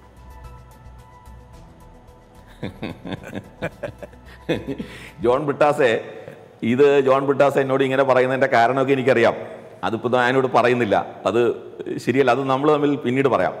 ആയിരിക്കട്ടെ, ഞാൻ പറയുന്നത് ഇതിപ്പോൾ ഇവിടെ യഥാർത്ഥത്തിൽ ഇങ്ങനെ ഒരു വിഷയമേ കുത്തിപ്പൊക്കി ചർച്ച ചെയ്യേണ്ട കാര്യമേ ഇല്ല. ശരി, ഇങ്ങനെ ചർച്ച ചെയ്യില്ല. കാരണം എന്താണെന്നറിയോ? ഈ വിഷയം തീരരുത് എന്ന് ആഗ്രഹിക്കുന്നവർ KN ബാലഗോപാലിൻ്റെ പാർട്ടിയാണ്. ഇത് തീരാനുള്ള അവസരങ്ങൾ പലപ്പോഴും ഉണ്ടായപ്പോൾ ഇത് തീരരുത്, മുസ്ലിങ്ങളിലെ ഈ പള്ളിയിലെ മേലുള്ള അവകാശവാദം ഉറപ്പിച്ച് നിർത്തി ഇത് പരിഹരിക്കപ്പെടാവുന്ന ചന്ദ്രശേഖർ ഗവൺമെന്റിന്റെ കാലത്ത് പൈറാം സിംഗ് ഷെഖാവത്ത്, ചന്ദ്രശേഖർ, ശരത് പവാർ ഇതൊക്കെ ഉൾപ്പെടുന്ന ആൾക്കാർ ചർച്ച ചെയ്ത് ഈ പ്രശ്നം മുസ്ലിങ്ങളെ കൊണ്ട് ഇത് അവർക്ക് പല പള്ളികളിൽ ഒരു പള്ളി മാത്രമാണ്, ഹിന്ദുക്കളുടെ വികാരമാണ്, വിശ്വാസമാണ്, അതങ്ങ് തീർത്ത് നമുക്കത് പരിഹരിക്കാം എന്നുള്ള സാഹചര്യമൊക്കെ ഉണ്ടായ സമയത്ത് അതിനെ പിന്നിൽ നിന്ന് കുത്തിയത് ബാലഗോപാലിന്റെ പാർട്ടിയാണ്, ചരിത്രകാരന്മാരാണ്, ഇർഫാൻ ഹബീബിന്റെ നേതൃത്വത്തിൽ എന്ന് പറഞ്ഞത് ഞാനല്ല ബ്രിട്ടാസെ, ഇത് പറഞ്ഞത് കെ മുഹമ്മദ്, ഇത് പറഞ്ഞത് MGS നാരായണൻ, ഇതുപോലുള്ള ചരിത്രകാരന്മാരാ പറഞ്ഞത്. ഈ ബാബറി മസ്ജിദ് രാമജന്മഭൂമി പ്രക്ഷോഭം ഹിന്ദുക്കളും മുസ്ലിങ്ങളും തമ്മിൽ രമ്യമായി പരിഹരിക്കപ്പെട്ട് ഒരു മനോഹരമായ സൗഹൃദത്തിന്റെ അന്തരീക്ഷം സൃഷ്ടിക്കപ്പെടുന്ന സമയത്തൊക്കെ അതിനെ പിന്നിൽ നിന്ന് കുത്തി തകർത്തത് ഇടതുപക്ഷക്കാരാണ്. ഒരു ചോദ്യം R V ബാബുവിനോട്. R V Babu പോകുന്നതിന് മുമ്പ് ഒരു ചോദ്യം, ഒറ്റ ചോദ്യം. ആർ വി ബാബുവിനോട് പോകുന്നതിന് മുമ്പ് ഒരു ചോദ്യം. അതായത് സുപ്രീം കോടതി വിധിയിൽ പറയുന്നുണ്ട് ഇതാണ് അവസാനം, ഇനിയില്ല. ആർ വി ബാബു ഈ പറഞ്ഞ അടുത്തത് കാശിയാണ്, അടുത്തത് മധുരയാണ്, അങ്ങനെ ഒരുപാട് ക്ഷേത്രങ്ങളുടെ കാര്യം പറയുന്നു. ഇപ്പോൾ നിങ്ങൾ അതിനെക്കുറിച്ചൊന്നും മിണ്ടുന്നില്ല, ഇപ്പോൾ ഒന്നും മിണ്ടുന്നില്ല, മൗനം മാത്രമാണ്. ഈ ബാബറി മസ്ജിദിൽ ഇരുന്ന സ്ഥലത്ത് അത് അതിന് മുമ്പ് ക്ഷേത്രം ഉണ്ടെന്നൊക്കെ അവിടെ നമ്മൾ ചർച്ച ചെയ്യട്ടെ. അല്ല, സുപ്രീം കോടതിയുടെ നിയമം അല്ല സുപ്രീം കോടതിയുടെ ഉത്തരവ് അതെല്ലാവർക്കും ബാധകമാണെന്നാണല്ലോ. അതുകൊണ്ട് ഈ കാര്യത്തിൽ സുപ്രീം കോടതി എന്താണോ പറയുന്നത് അത് അനുസരിക്കുക എന്നുള്ളതാണ് ഇപ്പോൾ നിലവിൽ നമ്മുടെ മുമ്പിലുള്ളത്. പറഞ്ഞിട്ടുള്ളത് എന്താ, 3 ക്ഷേത്രങ്ങളുടെ കാര്യം പറഞ്ഞിട്ടുണ്ട്. ഇപ്പോൾ എന്താണ് കേട്ടില്ല അതിനെങ്ങനെ വേണമെങ്കിലും വ്യാഖ്യാനിക്കാം. ഒരു കാര്യം നോക്കൂ നിങ്ങൾ, അതായത് ചരിത്രത്തിൽ എന്തൊക്കെ സംഭവിക്കാം. ഇപ്പോൾ എന്ന് ഞാൻ പറഞ്ഞതിന്റെ അടിസ്ഥാനം എന്ന് വെച്ചാൽ നിലവിലെ കോടതി വിധിയുടെ പശ്ചാത്തലത്തിൽ കാശി, മധുര തുടങ്ങിയ സ്ഥലങ്ങളുടെ മുകളിലുള്ള അധികാരം പിൻവലിച്ചോ? വേറൊരു അവകാശവാദവും ഉന്നയിക്കാനും പറ്റില്ല. ഇല്ല ഇപ്പോൾ. പക്ഷെ ചരിത്രത്തിൽ നോക്കൂ, ഞാനൊരു കാര്യം പറയാം. മധുര, കാശി തുടങ്ങിയ ക്ഷേത്രങ്ങളെ സംബന്ധിച്ചിടത്തോളമുള്ള പരാതി ഞങ്ങൾക്കുണ്ട്, തീർച്ചയായിട്ടും ഉണ്ട്. അതൊക്കെ നമുക്ക് ഒരു സുപ്രഭാതത്തിൽ ഉപേക്ഷിക്കാൻ പറ്റുമോ? പക്ഷേ നിയമവ്യവസ്ഥയ്ക്ക് അനുസരിച്ച് ഇപ്പോൾ സുപ്രീം കോടതി ഇങ്ങനെ ഒരു വിധി പറഞ്ഞ സ്ഥിതിക്ക്, ഈ പറഞ്ഞ നിലപാട് സുപ്രീം കോടതി വ്യക്തമാക്കിയ സ്ഥിതിക്ക് ആ നിയമത്തെ ഞങ്ങൾ അംഗീകരിക്കുന്നു. ആ നിയമത്തിന്റെ പശ്ചാത്തലത്തിൽ മാത്രമേ ഞങ്ങൾക്ക് മുന്നോട്ട് പോകാൻ സാധിക്കൂ. ബാബു, ഇത്രയും നേരം എന്നോട് സഹകരിച്ചതിന് വളരെ നന്ദി. രശ്മിത, കേട്ടല്ലോ, ബാബുവിനെ നമ്മൾ യാത്രയാക്കാണ്. ബാബുവിന് പറയാനുള്ളത് മുഴുവൻ ഞങ്ങൾ കേട്ടു. ആദ്യമായിട്ടായിരിക്കും ബാബു പറഞ്ഞ മുഴുവൻ ഒരു ടെലിവിഷൻ ചാനൽ ഇതുപോലെ കൃത്യമായി കൊടുത്തു. അതുകൊണ്ട് ഞാൻ ഒരു പാഠമായിട്ട്. രശ്മിത, താങ്കൾ കേട്ടോ? അതായത് ഇപ്പോൾ പറയാനുണ്ട്, നിങ്ങൾ മറുപടി പറഞ്ഞാൽ പോരല്ലോ എനിക്ക് വേണ്ടിയിട്ട്. കാരണം അദ്ദേഹം ഈ നുണകൾ പറയുന്നു എന്ന് പറയുമ്പോ പാലാരിവട്ടം ശശി ചോദിക്കുന്ന പോലെ നുണ പറയാനോ, ഞാനോ, കള്ളമോ, ഞാനോ എന്നൊക്കെ ചോദിക്കുന്ന അദ്ദേഹം പിന്നെ അടുത്ത വായിൽ പറയുന്ന അടുത്ത നുണയാണ്. ഞാനേതോ കന്യാസ്ത്രീകൾക്ക് വേണ്ടിയിട്ട് നിന്നു, ഏതേലും ഒരു കന്യാസ്ത്രീക്ക് വേണ്ടിയിട്ട് നിന്നു നിങ്ങൾ തെളിയിക്കുകയാണെങ്കിൽ ഞാൻ പ്രൊഫഷണൽ ചെയ്യാം. പിന്നെ അദ്ദേഹം പറഞ്ഞു ഞാൻ ചെലവില്ല ഇവിടെ വന്നിരിക്കാന്ന്. അദ്ദേഹം പിന്നെ കൈരളി ടിവിയുടെ ഒരു 50% ഷെയർ എടുത്തുകൊണ്ടാണല്ലോ ഓരോ ദിവസവും ഇവിടെ വന്നിരിക്കുന്നത്. അങ്ങനെ ഉണ്ടെങ്കിൽ ജോൺ ബ്രിട്ടാസ് നിങ്ങൾ കാണിക്കുന്ന അനീതിയാണ് അതെന്ന് പറയേണ്ടി വരും. പിന്നെ എനിക്ക് രാമായണം വായിക്കാൻ എങ്ങനെയാണെന്ന് അറിയാനായിട്ട് ജി സുധാകരനോടൊന്നും ചോദിക്കേണ്ട ആവശ്യമില്ല. എനിക്ക് തന്നെ അറിയാം രാമായണത്തിലെ വാക്കുകളൊക്കെ. ഞാൻ ഫ്രാൻസിൽ നിന്ന് വന്ന ആളല്ല, ഈ നാട്ടുകാർ തന്നെയാണ്. നമ്മൾ പറയുന്നതിന് അടിസ്ഥാനപരമായി രാമായണത്തിന്റെ തത്വമല്ലേ, ചക്ഷുശ്രവണ ഗളസ്തമാം ദർദുരം ഭക്ഷണത്തിന് അപേക്ഷിക്കുന്ന പോലെ കാലാഹിനാപരിഗ്രസ്തമാം ലോകവും ആലോല ചേതസ ഭോഗങ്ങൾ തേടുന്നു എന്ന് പറഞ്ഞതുപോലെ പാൻഡമിക് വന്നിട്ട് ക്യാബിനറ്റ് മന്ത്രി മരിച്ച നാട്ടിൽ, പട്ടിണി വന്നിട്ട് ഒരു മനുഷ്യൻ കുടുംബം പോറ്റാനാവാതെ റെയിൽപാളത്തിൽ തലവെച്ച നാട്ടിലാണ് നിങ്ങൾ പോയിട്ട് അയോധ്യ ഭൂമി പൂജയുടെ ആർഭാടം കാണിക്കുന്നത്. നിങ്ങൾ ഈ ആർഭാടം ആരെയാണ് കാണിക്കുന്നത്? 10 ലക്ഷത്തിന്റെ കോട്ടിട്ട് അന്യദേശത്തു നിന്ന് വന്നിട്ടുള്ള പ്രസിഡന്റിന്റെ മുമ്പിൽ നിങ്ങൾ ഇളിഭ്യനായത് കൊണ്ട് നിന്നില്ലേ? നിങ്ങളുടെ അല്പത്വം നിർത്തുവാനാണ് നാം പറയുന്നത്. ഇനി ഇതിന്റെ നടുക്ക് നിൽക്കുന്നതിന്റെ ആഹ്ലാദം ആർ വി ബാബു പറയുമ്പോൾ നമുക്കുമൊക്കെ സന്തോഷമാണ്. എന്തൊക്കെ പറഞ്ഞാലും അവരുടെ ഒരു ആഗ്രഹമായിരുന്നില്ലേ? പക്ഷേ ഈ കൊന്നാൽ പാപം തിന്നാൽ തീരും എന്ന് പറയുന്നത് പോലെ ഈ സോംനാഥ് ക്ഷേത്രത്തിൽ നിന്ന് രഥമുരുട്ടി ഇന്ത്യയുടെ ഹൃദയം തകർത്തുകൊണ്ട് അങ്ങ് UP യിൽ ചെന്ന് ഫൈസാബാദ് പള്ളിയുടെ മീനാരങ്ങൾ തകർത്ത ഒരു മനുഷ്യനുണ്ടല്ലോ. ജനാധിപത്യത്തെ കുറിച്ചുള്ള ഏറ്റവും വലിയ കൊട്ടേഷനും അദ്ദേഹത്തിന്റെയാണ്. അതും ബ്രിട്ടാസിനെ പോലെയുള്ള പത്രക്കാർക്കെതിരെയായിരുന്നു. കുനിഞ്ഞു നിൽക്കുവാൻ പറയുമ്പോൾ കാൽമുട്ടിൽ ഇഴഞ്ഞുവെന്ന്. അന്ന് അതിന്റെ പേരിൽ നമ്മൾ അദ്വാനിയെ ആദരിച്ചുവെങ്കിൽ പിന്നീട് ജനാധിപത്യവും മതേതരത്വവും തകർത്തതിന്റെ പേരിൽ നമ്മൾ വെറുത്തു. ഒക്കെ നമുക്ക് വെറുക്കാം, നമ്മൾ ഭരണഘടനാവാദികളായതുകൊണ്ട് നമുക്ക് വെറുക്കാം. പക്ഷേ ഇതൊന്നുമല്ലാത്ത ഇവർ എന്തുകൊണ്ടാണ് ഈ ശിലാന്യാസം ആ മനുഷ്യനെ കൊണ്ട് നടത്താത്തത്? നിങ്ങൾ ഒരു മൂലയ്ക്ക് ഒരു കോണിൽ കൊണ്ട് ഇരുത്തിയിരിക്കുകയല്ലേ ആ മനുഷ്യനെ. ഇനി ക്രിമിനൽ കേസും അങ്ങേര് ട്രയലിന് ഓരോ ദിവസവും പോയി നിൽക്കണം. യാതൊരു ബുദ്ധിമുട്ടുമില്ലാതെ ഓസിന് വന്ന് ഈ കാര്യങ്ങളിലെല്ലാം എവിടെ മേളമുണ്ടോ അവിടെ മുമ്പിൽ നിൽക്കുന്ന കുറച്ച് നേതാക്കന്മാർക്ക് മാത്രമായി നിങ്ങൾ ഇന്ത്യയുടെ എല്ലാ ചടങ്ങുകളും പരിമിതപ്പെടുത്തിയിരിക്കുകയാണ്. ലിമിറ്റഡ് എൻട്രിയാണ് ഈ ഗവൺമെന്റിലേക്ക് സാധാരണ ജനത്തിനുള്ളത്. അപ്പൊ അതുകൊണ്ട് ഇങ്ങനെയുള്ള കാര്യങ്ങളൊക്കെ ആദ്യം നിങ്ങളെ തന്നെ ബോധ്യപ്പെടുത്താൻ മതി. ഇന്ത്യയുടെ ദാരിദ്ര്യത്തിന്റെ മുമ്പിലാണ് നിങ്ങളുടെ ഓരോ ആർഭാടവും നടക്കുന്നത്. രാമൻ എന്താ ഇത്ര എക്സ്പെൻസീവ് ആയിട്ട് വേണമെന്ന് ആഗ്രഹിക്കുന്ന ആളാണോ? നിങ്ങൾ പറയുന്ന രാമരാജ്യം ഞങ്ങൾ അതേപടി വിശ്വസിക്കണമെങ്കിൽ ഈ ഭാരതത്തിലുള്ള സകല ദരിദ്രനെയും രക്ഷിക്കുവാനുള്ള ഉത്തരവാദിത്വം നിങ്ങളുടേതല്ലേ? ഈ കൂർത്തടിക്കുന്ന ഒഴുക്കി രാമൊക്കെ ഒഴുക്കുന്ന ഈ ഇവിടുത്തെ പാവപ്പെട്ടവർ കൊടുത്തുകൂടെ? നിങ്ങൾ 15 ലക്ഷം ഒന്നും കൊടുക്കണ്ട, 15 ദിവസമെങ്കിലും ഭക്ഷണം കഴിക്കുവാനുള്ള അരിയും ഗോതമ്പും ഒക്കെ ഒന്ന് കൊടുത്തുകൂടെ? FC ഗോഡൌണിൽ കെട്ടിക്കിടന്നിട്ട് കാര്യമില്ല. നമ്മുടെ നേതാക്കന്മാർ, ആഭ്യന്തരമന്ത്രിക്കും യെദ്യൂരപ്പയ്ക്കും ഒക്കെ ഇവിടെ അസുഖം വരുമ്പോൾ, കോവിഡ് വരുമ്പോൾ പാട്ട കൊട്ടുവാനും വിളക്ക് തെളിക്കാനും ഒന്നുമല്ലല്ലോ പറയുന്നത്. നിങ്ങൾ അല്ല അസലായിട്ട് അക്കാര്യത്തിൽ നിങ്ങളുടെ ശാസ്ത്രബോധം മാനിച്ചേ പറ്റുകയുള്ളൂ. നിങ്ങളത് സ്മാർട്ടായിട്ട് ആശുപത്രിയിൽ എല്ലാവിധ സൗകര്യങ്ങളോടും കൂടി പോയാണ് ചെയ്യുന്നത്. എന്നിട്ട് എന്തിനാണ് ഇവിടുത്തെ ദരിദ്രരെ അവരുടെ വിശ്വാസത്തെ ചൂഷണം ചെയ്യുന്നത്? ഇവിടുത്തെ ദരിദ്രൻ ദാരിദ്ര്യത്തെ പോലും മറന്നു പോകുന്നത് അവനെ നിങ്ങൾ മതത്തിന്റെയും കർമ്മബന്ധത്തിന്റെയും പേടിപ്പെടുത്തലുകളിൽ കുടുക്കിയിടുന്നത് കൊണ്ടാണ്. അവൻ ഒന്ന് ഉറക്ക മുദ്രാവാക്യം വിളിക്കാൻ പോലും പറ്റാത്ത അതുകൊണ്ടാണ്. അവന് സംഭവിക്കുന്ന സകലത്തിലും മതത്തെ ആശ്രയിക്കുന്ന ആ രീതി ഉണ്ടല്ലോ, അത് നിങ്ങൾ വീണ്ടും വീണ്ടും പണ്ട് ഓപ്പിയം കൊടുത്ത് ചൈനയെ ഉറക്കിയിട്ടില്ലേ സാമ്രാജ്യത്വ ശക്തികൾ? അതുപോലെ നിങ്ങൾ ഈ ഭൂഖണ്ഡത്തിലെ ജനങ്ങളോട് വഞ്ചന കാണിച്ചു കൊണ്ടിരിക്കുകയാണ്. ആ വഞ്ചനയ്ക്കെതിരെയാണ് ഞങ്ങളുടെ പ്രതികരണം, അല്ലാതെ ഒരു മതത്തിനെതിരെയുമല്ല. രാമന്റെ ക്ഷേത്രം ഉയർന്നാലും, അള്ളയുടെ മസ്ജിദ് ഉയർന്നാലും, മറ്റൊരു ക്രിസ്ത്യൻ ചർച്ച് ഉയർന്നാലും, പാഴ്സി ആരാധനാലയങ്ങൾ ഉയർന്നാലും ഒന്നും ഒരു പ്രശ്നമില്ല. കാരണം ഭരണഘടന നൽകുന്ന മൗലികാവകാശമാണ് മതസ്വാതന്ത്ര്യം, വിശ്വാസ സ്വാതന്ത്ര്യം. അതൊരിക്കലും ഒരുത്തന്റെ ജീവിക്കുവാനുള്ള അവകാശത്തെ ധ്വംസിക്കാത്തിടത്തോളം, മറ്റവന്റെ തുല്യതയെ ധ്വംസിക്കാത്തിടത്തോളം, ഇവിടുത്തെ ജനാധിപത്യത്തെ ധ്വംസിക്കാത്തിടത്തോളം, ഭരണഘടനയെ നിങ്ങൾ കീറിച്ചീന്തി എറിയാത്തിടത്തോളം ഞങ്ങൾക്കാർക്കും ഒരു പ്രശ്നവുമില്ല. Okay Rashmitha, thank you. ഞാൻ ഒരു കാര്യം വ്യക്തമാക്കുകയാണ്. രശ്മിത ഞങ്ങളുടെ ഗസ്റ്റായിട്ട് വന്നതാണ്.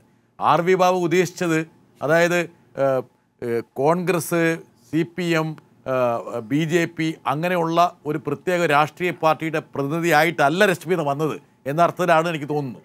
ഞങ്ങളുടെ ഗസ്റ്റായിട്ടാണ് വന്നത്. പറയൂ രശ്മിത. അതല്ല ഞാൻ കോൺഗ്രസിനെ, നമ്മളെയൊക്കെ ഇവർ പറഞ്ഞാലും കോൺഗ്രസിനെ അങ്ങനെ പറയരുത്. കാരണം കൃത്യമായ രീതിയിൽ ഈ സംഘപരിവാരത്തിന്റെ അജണ്ടകൾ അവരെയൊക്കെ നന്നായി കേരളത്തിൽ ചെയ്യുന്നത് കൊണ്ടല്ലേ ഇന്ന് വരെ കേട്ടിട്ടുണ്ടോ കേരളത്തിലെ ഒരു കോൺഗ്രസ് MP MLA വിലക്ക് വാങ്ങിക്കാൻ അമിത്ഷാ മുതിർന്നതായിട്ട്? ചെയ്യില്ല. കാരണം എന്താണ്? ഈ പൈസ മുടക്കാതെ തന്നെ നല്ല വെടിപ്പായിട്ട് സംഘപരിവാരക്കാർ മുരളീധരനും മറ്റേ മന്ത്രിയായിട്ടുള്ള ശ്രീ മുരളീധരനും സുരേന്ദ്രനും ഒക്കെ ചെയ്യുന്നതിൽ നന്നായിട്ട് ഇവിടെ കോൺഗ്രസ്സുകാർ ചെയ്യുന്നുണ്ട്. ഈ 27 ഡിഗ്രിയിൽ കൊറോണ കരിഞ്ഞു പോകുമെന്ന് പറയുന്ന കോൺഗ്രസ്സുകാരെ നമ്മൾ കണ്ടില്ലേ? സയന്റിഫിക് ടെമ്പർമെന്റ് ഭരണഘടനയിൽ എഴുതി വെച്ച ആ പ്രധാനമന്ത്രിയുടെ പിന്മുറക്കാരാണ് ഈ 27 ഡിഗ്രിയിൽ. തിരിച്ചു വരാൻ രശ്മിത. സന്ദീപാനന്ദഗിരി, അതായത് RV ബാബു, ഞാൻ അവസാനിപ്പിക്കുന്നത് ബാലഗോപാലായിരിക്കും. എന്ന് വെച്ചാൽ ബാലഗോപാൽ ഇന്ന് ഞാൻ വേണ്ടത്ര സമയം കൊടുത്തില്ല എന്നുള്ളൊരു കുറ്റബോധം എനിക്കുണ്ട്. വേറൊന്നുകൊണ്ടല്ല. ശ്രീ സന്ദീപാനന്ദഗിരി, അതായത് അദ്ദേഹം പറഞ്ഞു, RV ബാബു വളരെ കൃത്യമായൊരു കാര്യം പറഞ്ഞു. അതായത് ഈ പറഞ്ഞ പോലെ ഇപ്പോൾ എന്നൊരു വാക്കുണ്ട്. സുപ്രീം കോടതി വിധിയെ മാനിക്കാൻ നമ്മൾ ബാധ്യസ്ഥരാണല്ലോ. തൊട്ടുമുമ്പ് സുപ്രീം കോടതി വിധിയെ മാനിച്ചിരുന്നില്ല എന്നുള്ള കാര്യം വ്യക്തതയാണ്. ഇത് താങ്കൾ തോന്നുന്നുണ്ടോ ഈ പറഞ്ഞ പോലെ ഇതൊരു ഫുൾ സ്റ്റോപ്പ് ആയിരിക്കുമെന്ന്? ഒരിക്കലുമില്ല. കാരണം ഇത് പ്രധാനമന്ത്രി ഈ ദൗത്യം ഏറ്റെടുത്തത് തന്നെ വലിയതൊരു തെറ്റായ സന്ദേശമാണല്ലോ. കാരണം ഇത് ശരിക്കും പറഞ്ഞാൽ RSSO അല്ലെങ്കിൽ ഇവരൊന്നും അല്ലല്ലോ ഈ ക്ഷേത്രത്തിൻ്റെ സംരക്ഷണത്തിന് വേണ്ടിയിട്ടോ അല്ലെങ്കിൽ ക്ഷേത്രം അവിടെ വേണമെന്ന് പറഞ്ഞിട്ടുള്ളത് അക്കാഡകളാണ്. അക്കാഡയൊക്കെ ഹൈജാക്ക് ചെയ്തുകൊണ്ട് അഡ്വാനി രഥമുരുട്ടിയതോടു കൂടിയാണ് അവരൊക്കെ അപ്രസക്തമായത്. വാസ്തവത്തിൽ അവരാണ് ഇതിൻ്റെ അവകാശികൾ. കോടതിയിൽ അവർ അതിൻ്റെ ഒരു അവകാശികൾ. അങ്ങനെയാണല്ലോ ഒരു സമയത്ത് അക്കാഡയ്ക്കും കൂടെ ഭാഗം വെക്കണമെന്ന് പറഞ്ഞിട്ടുള്ളത്. അപ്പോൾ ഈ ബാബു ഇപ്പോഴും പറയുന്നത് അബദ്ധങ്ങളാണ്. നമ്മൾ അതിലെ ധർമ്മശാസ്ത്രം പറഞ്ഞെടുത്തുള്ള അബദ്ധം ഇപ്പം അദ്ദേഹം പറയുന്നത് പ്രക്ഷിപ്തം എന്ന് പറയുന്നു. അങ്ങനെയാണെങ്കിൽ വലിയൊരു ചോദ്യമുണ്ട്. ചതുർവിംശതി സാഹസ്രി എന്നാണ് രാമായണത്തിൻ്റെ മറ്റൊരു പേര് തന്നെ, വാത്മീകി രാമായണത്തിൻ്റെ എന്ന് പറഞ്ഞാൽ 24,000 ശ്ലോകം എന്ന്. അപ്പോൾ ഉത്തരകാണ്ഡത്തെ മാറ്റിക്കഴിഞ്ഞാൽ 24,000 ശ്ലോകം വരില്ല. ഇനി കൊന്ന കേസാണെങ്കിൽ ചമ്പൂകൻ്റെത് വിട്ടേക്കൂ. ബാലി എന്ന് പറയുന്ന ഒരു കുരങ്ങിനെ കൊന്നിട്ടുണ്ടല്ലോ. ആ കുരങ്ങൻ ചോദിക്കുന്ന ഒരു ചോദ്യമുണ്ട്, അങ്ങ് ഞങ്ങളുടെ മാംസം, കുരങ്ങൻ്റെ മാംസം കഴിക്കുമെന്ന് അങ്ങ് എന്തിനാണ് എന്നെ കൊന്നത്? ഞങ്ങളുടെ മാംസം കഴിക്കുമെന്ന് എനിക്കറിയില്ലല്ലോ. അങ്ങ് മാനിൻ്റെ മാംസം കഴിക്കുന്നത് അറിയാം, ഞങ്ങളുടെ മാംസം, കുരങ്ങന്മാരുടെ മാംസം കഴിക്കുന്നത് അറിഞ്ഞില്ല. എന്തിനാണ് അങ്ങ് എന്നെ കൊന്നത് എന്ന്. ബാലിയെ കൊന്നത് ഒരു അനാവശ്യമല്ലേ? എത്ര കൊല്ലലങ്ങനെ? അപ്പം നിങ്ങൾ ഈ പറയുന്ന രാമൻ, നിങ്ങൾ കൊല്ലുന്ന കൊല്ലാക്കൊലയ്ക്ക് മുഴുവൻ ന്യായീകരണമാണ് നടത്തുന്നത്. അതാണല്ലോ നിങ്ങൾ ഈ സംഘപരിവാറിൻ്റെ സകല ഓഫീസിലും ആളുകളെ പേടിപ്പിക്കാൻ കണക്കായിട്ട് ഒരു രാമൻ, വില്ല് കൊലച്ച് നിൽക്കുന്ന ഒരു രാമനുണ്ട്. സ്വാമിക്ക് നേരെ വില്ല് കൊലച്ചിട്ടുണ്ട്. അതെ. അല്ല, അതുകൊണ്ട് വിവേകാനന്ദ സ്വാമികൾ ഇന്നുണ്ടായിരുന്നുവെങ്കിൽ ഇത് പച്ചയ്ക്ക് പറഞ്ഞേനെ. കാരണം സ്വാമിജി അഡ്വാൻസ് ആയിട്ട് പറയുന്നുണ്ട്, നിങ്ങൾ കോടികൾ, സ്വാമിജിയുടെ വാക്കാണിത്, നിങ്ങൾ കോടികൾ ചെലവാക്കി ക്ഷേത്രങ്ങൾ പണിയുന്നു, ആ ഗോപുരങ്ങൾ തുറക്കുന്നു, അടയ്ക്കുന്നു. ചില ദൈവങ്ങൾക്ക് നിങ്ങൾ ഭക്ഷണം നൽകുന്നു, വസ്ത്രം നൽകുന്നു, ചിലർ യുദ്ധം ചെയ്യുന്നു. ഞാൻ നിങ്ങളോട് കൈകൂപ്പി ചോദിക്കുന്നു, അധികാരികളോട് പറഞ്ഞത്, കൈകൂപ്പി ചോദിക്കുന്നു, ഈ പട്ടിണി പാവങ്ങളെ നിങ്ങൾ കാണുന്നില്ലേ? ഇവർക്ക് വേണ്ടത് എന്തെങ്കിലും കൊടുക്കുന്നില്ലേ? ബ്രിട്ടാസിന് അറിയാലോ UP-യുടെ സ്ഥിതി. നമ്മളും ഒരുപാട് ഒരു അപ്ഡേറ്റും കൂടെ തരാം. അവിടുത്തെ സ്ഥിതി എന്താണ്? UP-ൽ കോവിഡ് ബാധിതരുടെ എണ്ണം 1,00,000 കവിഞ്ഞു. 1,00,000. അല്ല, അത് മാത്രമല്ല, ഇന്നും ആളുകൾ, രശ്മിത പോയി നന്നായിട്ട് പരിചയമുണ്ട്, അയോധ്യയിൽ മാത്രം 650 രൂപ. അതെ, അയോധ്യയുടെ തന്നെ ആ സരയൂ നദിയുടെ തീരത്തിൻ്റെ അവസ്ഥ എന്താണ്? ഇന്നും അവിടുത്തെ ഒരു ദുരവസ്ഥ എന്ന് പറയുന്നത് വാസ്തവത്തിൽ ഒരു ഹോസ്പിറ്റൽ പണിയാണെങ്കിൽ നമുക്കൊക്കെ വളരെ സന്തോഷമുണ്ട്. അതിന് രാമന്റെ പേര് കൊടുത്താലും കുഴപ്പമില്ല, സന്തോഷമുണ്ട്. ഇതിൽ നിന്ന് എന്താ നമുക്ക് കിട്ടുന്നത്? ഏതെങ്കിലും ഒരു ക്ഷേത്രം മനുഷ്യന്റെ അടിസ്ഥാനപരമായിട്ടുള്ള സമയത്ത് നമ്മളെ സഹായിച്ചു. ഒന്നും കാണാതെ ശ്രീ നരേന്ദ്രമോദി അവിടെ പോയിട്ട് ഭൂമി പൂജ ചെയ്യുമെന്ന് ബാലഗോപാലൻ ചിന്തിക്കും. അല്ല, ഇതൊരു തുടർ പ്രക്രിയയാണ്. ഇത് നേരത്തെ ബാബു പറഞ്ഞ് അവസാനിപ്പിച്ചല്ലോ. തൽക്കാലം ഇപ്പോൾ ഈ രണ്ട് ഇത് എന്ന് പറഞ്ഞാൽ ഇപ്പോൾ BJP 10 വർഷത്തിൽ ഒരുമിച്ച് അധികാരത്തിൽ ഇരിക്കുമെന്ന് ആരും വിചാരിച്ചല്ല. കണ്ടിന്യൂസ് ആയിട്ട് അധികാരത്തിൽ ഇരിക്കുകയാണ്. ഇനി ആവശ്യം വരുമ്പോൾ ഉള്ള സ്റ്റോക്ക് വെച്ചേക്കുന്നതാണ്, അതൊക്കെ വീണ്ടും എടുക്കും. പക്ഷേ ലോകം അങ്ങനെ തന്നെയാണ് നിൽക്കുന്നത് എന്നുള്ള ധാരണ ആർക്കും വേണ്ട. കാരണം ഈ കോവിഡിൻ്റെ ശേഷമുള്ള കാലം തന്നെ എന്താണെന്ന് അറിയില്ല. ഇപ്പോഴവിടെ പോയേക്കുന്ന വേറൊന്നുമല്ല, ഈ ഘട്ടത്തിൽ BJP എടുത്ത കുറേ കാര്യങ്ങളുണ്ട്. ഇപ്പോൾ കഴിഞ്ഞ ദിവസം വന്ന വിദ്യാഭ്യാസ നിയമം എന്ന് പറഞ്ഞാൽ ഇന്ത്യയിലെ വിദ്യാഭ്യാസത്തിൻ്റെ മൊത്തം സ്വഭാവം മാറ്റിമറിച്ചു. നമ്മുടെ സർവകലാശാലകളും കോളേജുകളും ഒക്കെ ഇപ്പോഴത്തെ പോലെ അല്ലാതാവും. അതിൻ്റെ വിശദാംശങ്ങൾ ചർച്ച നടന്നുകൊണ്ടിരിക്കുകയാണ്. അതുപോലെ തന്നെയാണ് ഇപ്പം ഭരണഘടനയുടെ കാര്യം. ഒരൊറ്റ രാജ്യം, ഒരു രാജ്യം ഒരു നിയമം, ഒരു രാജ്യം ഒരു ഭാഷ, ഒരു രാജ്യം ഒരു സംസ്കാരം, ഒരു രാജ്യം ഒരു രാഷ്ട്രീയ പാർട്ടി, ഒരു രാജ്യം ഒരു നേതാവ് എന്ന നിലയിലേക്ക് കാര്യങ്ങൾ പോവുകയാണ്. പക്ഷേ ഇപ്പോഴത്തെ പട്ടിണിയും പരിവട്ടവും, വലിയ തോതിലുള്ള പട്ടിണി മരണങ്ങളും തൊഴിലില്ലായ്മയുടെ കാലമായിട്ടുള്ള കാര്യങ്ങളും ഉണ്ടാവാൻ പോവുകയാണ്. ലോകത്താകെ ഉണ്ടാവും, ഇവിടെയും ഉണ്ടാകും. അതിനെ നേരിടണമെങ്കിൽ വീണ്ടും ഇത് കത്തിച്ചു നിർത്തണം. അല്ലെങ്കിൽ സുപ്രീം കോടതി ഒരു പ്രത്യേക ട്രസ്റ്റിന് കൊടുക്കാനും ആ ട്രസ്റ്റ് നടത്തിക്കോട്ടെ. ഇനി എന്തായി വിധി വന്നു, അതിനകത്ത് ഞാൻ തന്നെയാണ് ഇതിൻ്റെ ആള് എന്ന് തോന്നിപ്പിക്കാൻ വേണ്ടി പ്രധാനമന്ത്രി പോയി തന്നെ തറക്കല്ലിടുക എന്ന് പറഞ്ഞാൽ, വിഗ്രഹം ആര് പ്രതിഷ്ഠിക്കുന്നു, തറക്കല്ല് ആരിടുന്നു എന്നല്ല. ഇത് അങ്ങനെ നടക്കണ്ട. ഞങ്ങൾ തന്നെയാണ് ചെയ്യുന്നത്. അതിൻ്റെ പേരിലുണ്ടാകുന്ന കലാപങ്ങളുടെ അടിസ്ഥാനത്തിൽ അതിൻ്റെ പേരിലുണ്ടാകുന്ന മാർക്കറ്റിങ്ങിന് വേണ്ടിയിട്ടാണ്. ആ മാർക്കറ്റ് വലിയ തോതിൽ കിട്ടുമോ എന്നുള്ള സംശയം കൊണ്ടാണ് കോൺഗ്രസ് ഇങ്ങനെ പോകുന്നത്. ചുരുക്കത്തിൽ ഇന്ത്യയിലെ ജനങ്ങൾക്ക് വളരെ നിരാശയുണ്ടാക്കുന്ന കാര്യമാണ്. ഇതിനകത്ത് രശ്മിത പറഞ്ഞൊരു കാര്യമാണ്, കേരളത്തിലെ കോൺഗ്രസ്സുകാരെ സംബന്ധിച്ച് വളരെ വലിയൊരു ഒരു സാമ്പത്തിക ശാസ്ത്രം തന്നെയാണ് പറഞ്ഞത്. വളരെ നല്ല കാര്യമാണ് പറഞ്ഞത്. കാരണം രാജസ്ഥാനിലും മധ്യപ്രദേശിലുമൊക്കെ പൈസ മുടക്കിയിട്ടേ മേടിക്കാൻ പറ്റും. ഇവിടെ പൈസയൊന്നും മുടക്കേണ്ട കാര്യമില്ല. ഒറ്റയടിക്ക് 19 പേരെ പാർലമെൻറ്റിലുണ്ട്. അവർ ഞങ്ങൾ പറയുന്നതിൻ്റെ കൂട്ട് തന്നെ ചെയ്തോളും. ഒരുമിച്ചാണ് സമരം ചെയ്യുന്നത്. അവിടെ മുരളീധരൻ മന്ത്രി സമരം ചെയ്യുമ്പോൾ ഇവിടെ രമേശ് ചെന്നിത്തല ചെയ്യുക. ഇവിടെ രാജഗോപാൽ MLA ചെയ്യുമ്പം കേരളത്തിലെ എല്ലാ MLA-മാരും ചെയ്യുക, ഒരുമിച്ച് എല്ലാ പഞ്ചായത്തിലും സമരം ചെയ്യുക. BJP-യും കോൺഗ്രസും ഒരുമിച്ച് സമരം ചെയ്യുകയാണ്. അവിടെ കമൽനാഥൊക്കെ അങ്ങനെ പറഞ്ഞതേ ഉള്ളൂ, പ്രിയങ്കാ ഗാന്ധി പറഞ്ഞതേ ഉള്ളൂ. കേരളത്തിലെ കോൺഗ്രസ്സുകാരും BJP-ക്കാരും ഒരുമിച്ച് ചെയ്യണം. അതുകൊണ്ട് കേരളത്തിലെ കോൺഗ്രസ്സുകാർ ഇന്നെന്നല്ല, മുസ്ലിം ലീഗിൻ്റെ പ്രതിനിധി പറഞ്ഞതുപോലെ നാളെ മുസ്ലിം ലീഗിൻ്റെ യോഗം കഴിഞ്ഞാലും കോൺഗ്രസ്സുകാർ വരാൻ പോകുന്നില്ല. കാരണം കോൺഗ്രസ്സിന് കേരളത്തിലെ രാഷ്ട്രീയത്തിൽ, കേരളത്തിലെ കോൺഗ്രസ്സുകാരെ സംബന്ധിച്ച് അവർക്കിതൊന്നും പ്രശ്നമല്ല. ഇന്ത്യൻ രാഷ്ട്രീയത്തിലും അപകടകരമായ അവസ്ഥയിലേക്കാണ്, കോൺഗ്രസ് തന്നെ ഇല്ലാതാവുന്ന സ്ഥിതിയിലേക്ക് കാര്യങ്ങൾ പോവുകയാണ് എന്നുള്ളതാണ്. ഇത് ഒരു പുതിയ ഒരു സ്റ്റെപ്പിലേക്ക് ഇന്ത്യൻ രാഷ്ട്രീയം പോകുന്ന ഏറ്റവും അപകടകരമായ അവസ്ഥയാണ്. ഈ അയോധ്യയിൽ പ്രധാനമന്ത്രി തന്നെ പോയിട്ട് രാമക്ഷേത്രത്തിൻ്റെ ആ പൂജ ചെയ്യാൻ പോകുന്നതെന്നുള്ളതാണ് പ്രശ്നം. നമ്മുടെ സമയം അവസാനിക്കുകയാണ്. രശ്മിത, ഒരു വാചകം പറയണമെന്നുണ്ടെങ്കിൽ ഇപ്പം പറയാൻ ഒരു അവസരം തരികയാണ്. എപ്പോഴും സ്ത്രീകൾക്ക് കൂടുതൽ പ്രാതിനിധ്യം കിട്ടണമെന്നുള്ളൊരു അഭിപ്രായക്കാരൻ ഞാൻ. ഒറ്റ വാചകം. അത് പാട്രിയാർക്കൽ നോമും കൂടെയാണ് കേട്ടോ. സ്ത്രീകൾക്ക് കൂടുതൽ അവസരം, ഞങ്ങളുടെ ഉള്ള പിൻവലിക്കാതിരുന്നാൽ മതി. കാരണം എപ്പോഴും വിജയിക്കുന്ന ഒരു പുരുഷന്റെ പിന്നിൽ ഒരു സ്ത്രീ ഉണ്ടെന്ന് പറയും, പക്ഷെ പരാജയപ്പെടുന്ന സ്ത്രീയുടെ മുമ്പിൽ മുഴുവൻ പുരുഷന്മാരാണ്. RSSും ഇവിടുത്തെ സംഘപരിവാരവും കോൺഗ്രസും സമ്മതിക്കില്ലായിരിക്കാം, പക്ഷെ യാഥാർത്ഥ്യം അതാണ്. താങ്കൾ പറഞ്ഞ നല്ല ഉദ്ദേശം മനസ്സിലാക്കാതല്ല, ഒരു തമാശയായിട്ട് പറഞ്ഞതായി എടുത്താൽ മതി. തീർച്ചയായിട്ടും ഒരു അപായ സൂചന തന്നിട്ടാണ് BJP പ്രതിനിധി പോയിരിക്കുന്നത്. സുപ്രീം കോടതി അങ്ങനെയൊക്കെ പറയും, നിയമം 91 ഇങ്ങനെയൊക്കെ ആയിരിക്കും ബനാത് വാല ഉണ്ടാക്കിയതൊക്കെ ഇരിക്കുന്നത്. പക്ഷേ ഞങ്ങളുടെ കളി നിയമങ്ങൾ ഞങ്ങൾ തുടരുക തന്നെ ചെയ്യും. ഇന്ത്യയിൽ തിരഞ്ഞെടുപ്പ് ഉള്ളിടത്തോളം കാലം ഞങ്ങൾക്ക് ജനങ്ങൾക്ക് വേണ്ട മറ്റൊന്നും പറയുവാനാകില്ല. മതം എന്ന് പറയുന്ന, വിശ്വാസം എന്ന് പറയുന്ന ഓപ്പിയം ഓരോ പ്രാവശ്യവും അവന്റെ സിരകളിൽ ലഹരിയായി ഞങ്ങൾ ആഴ്ത്തിറക്കിയതിനു ശേഷം മാത്രമേ ഞങ്ങൾ ഈ നാട്ടിൽ ഞങ്ങൾ ഒരൊറ്റ പ്രസ്ഥാനമാവും ക്രോണി ക്യാപിറ്റലിസം കൊണ്ടുവരും.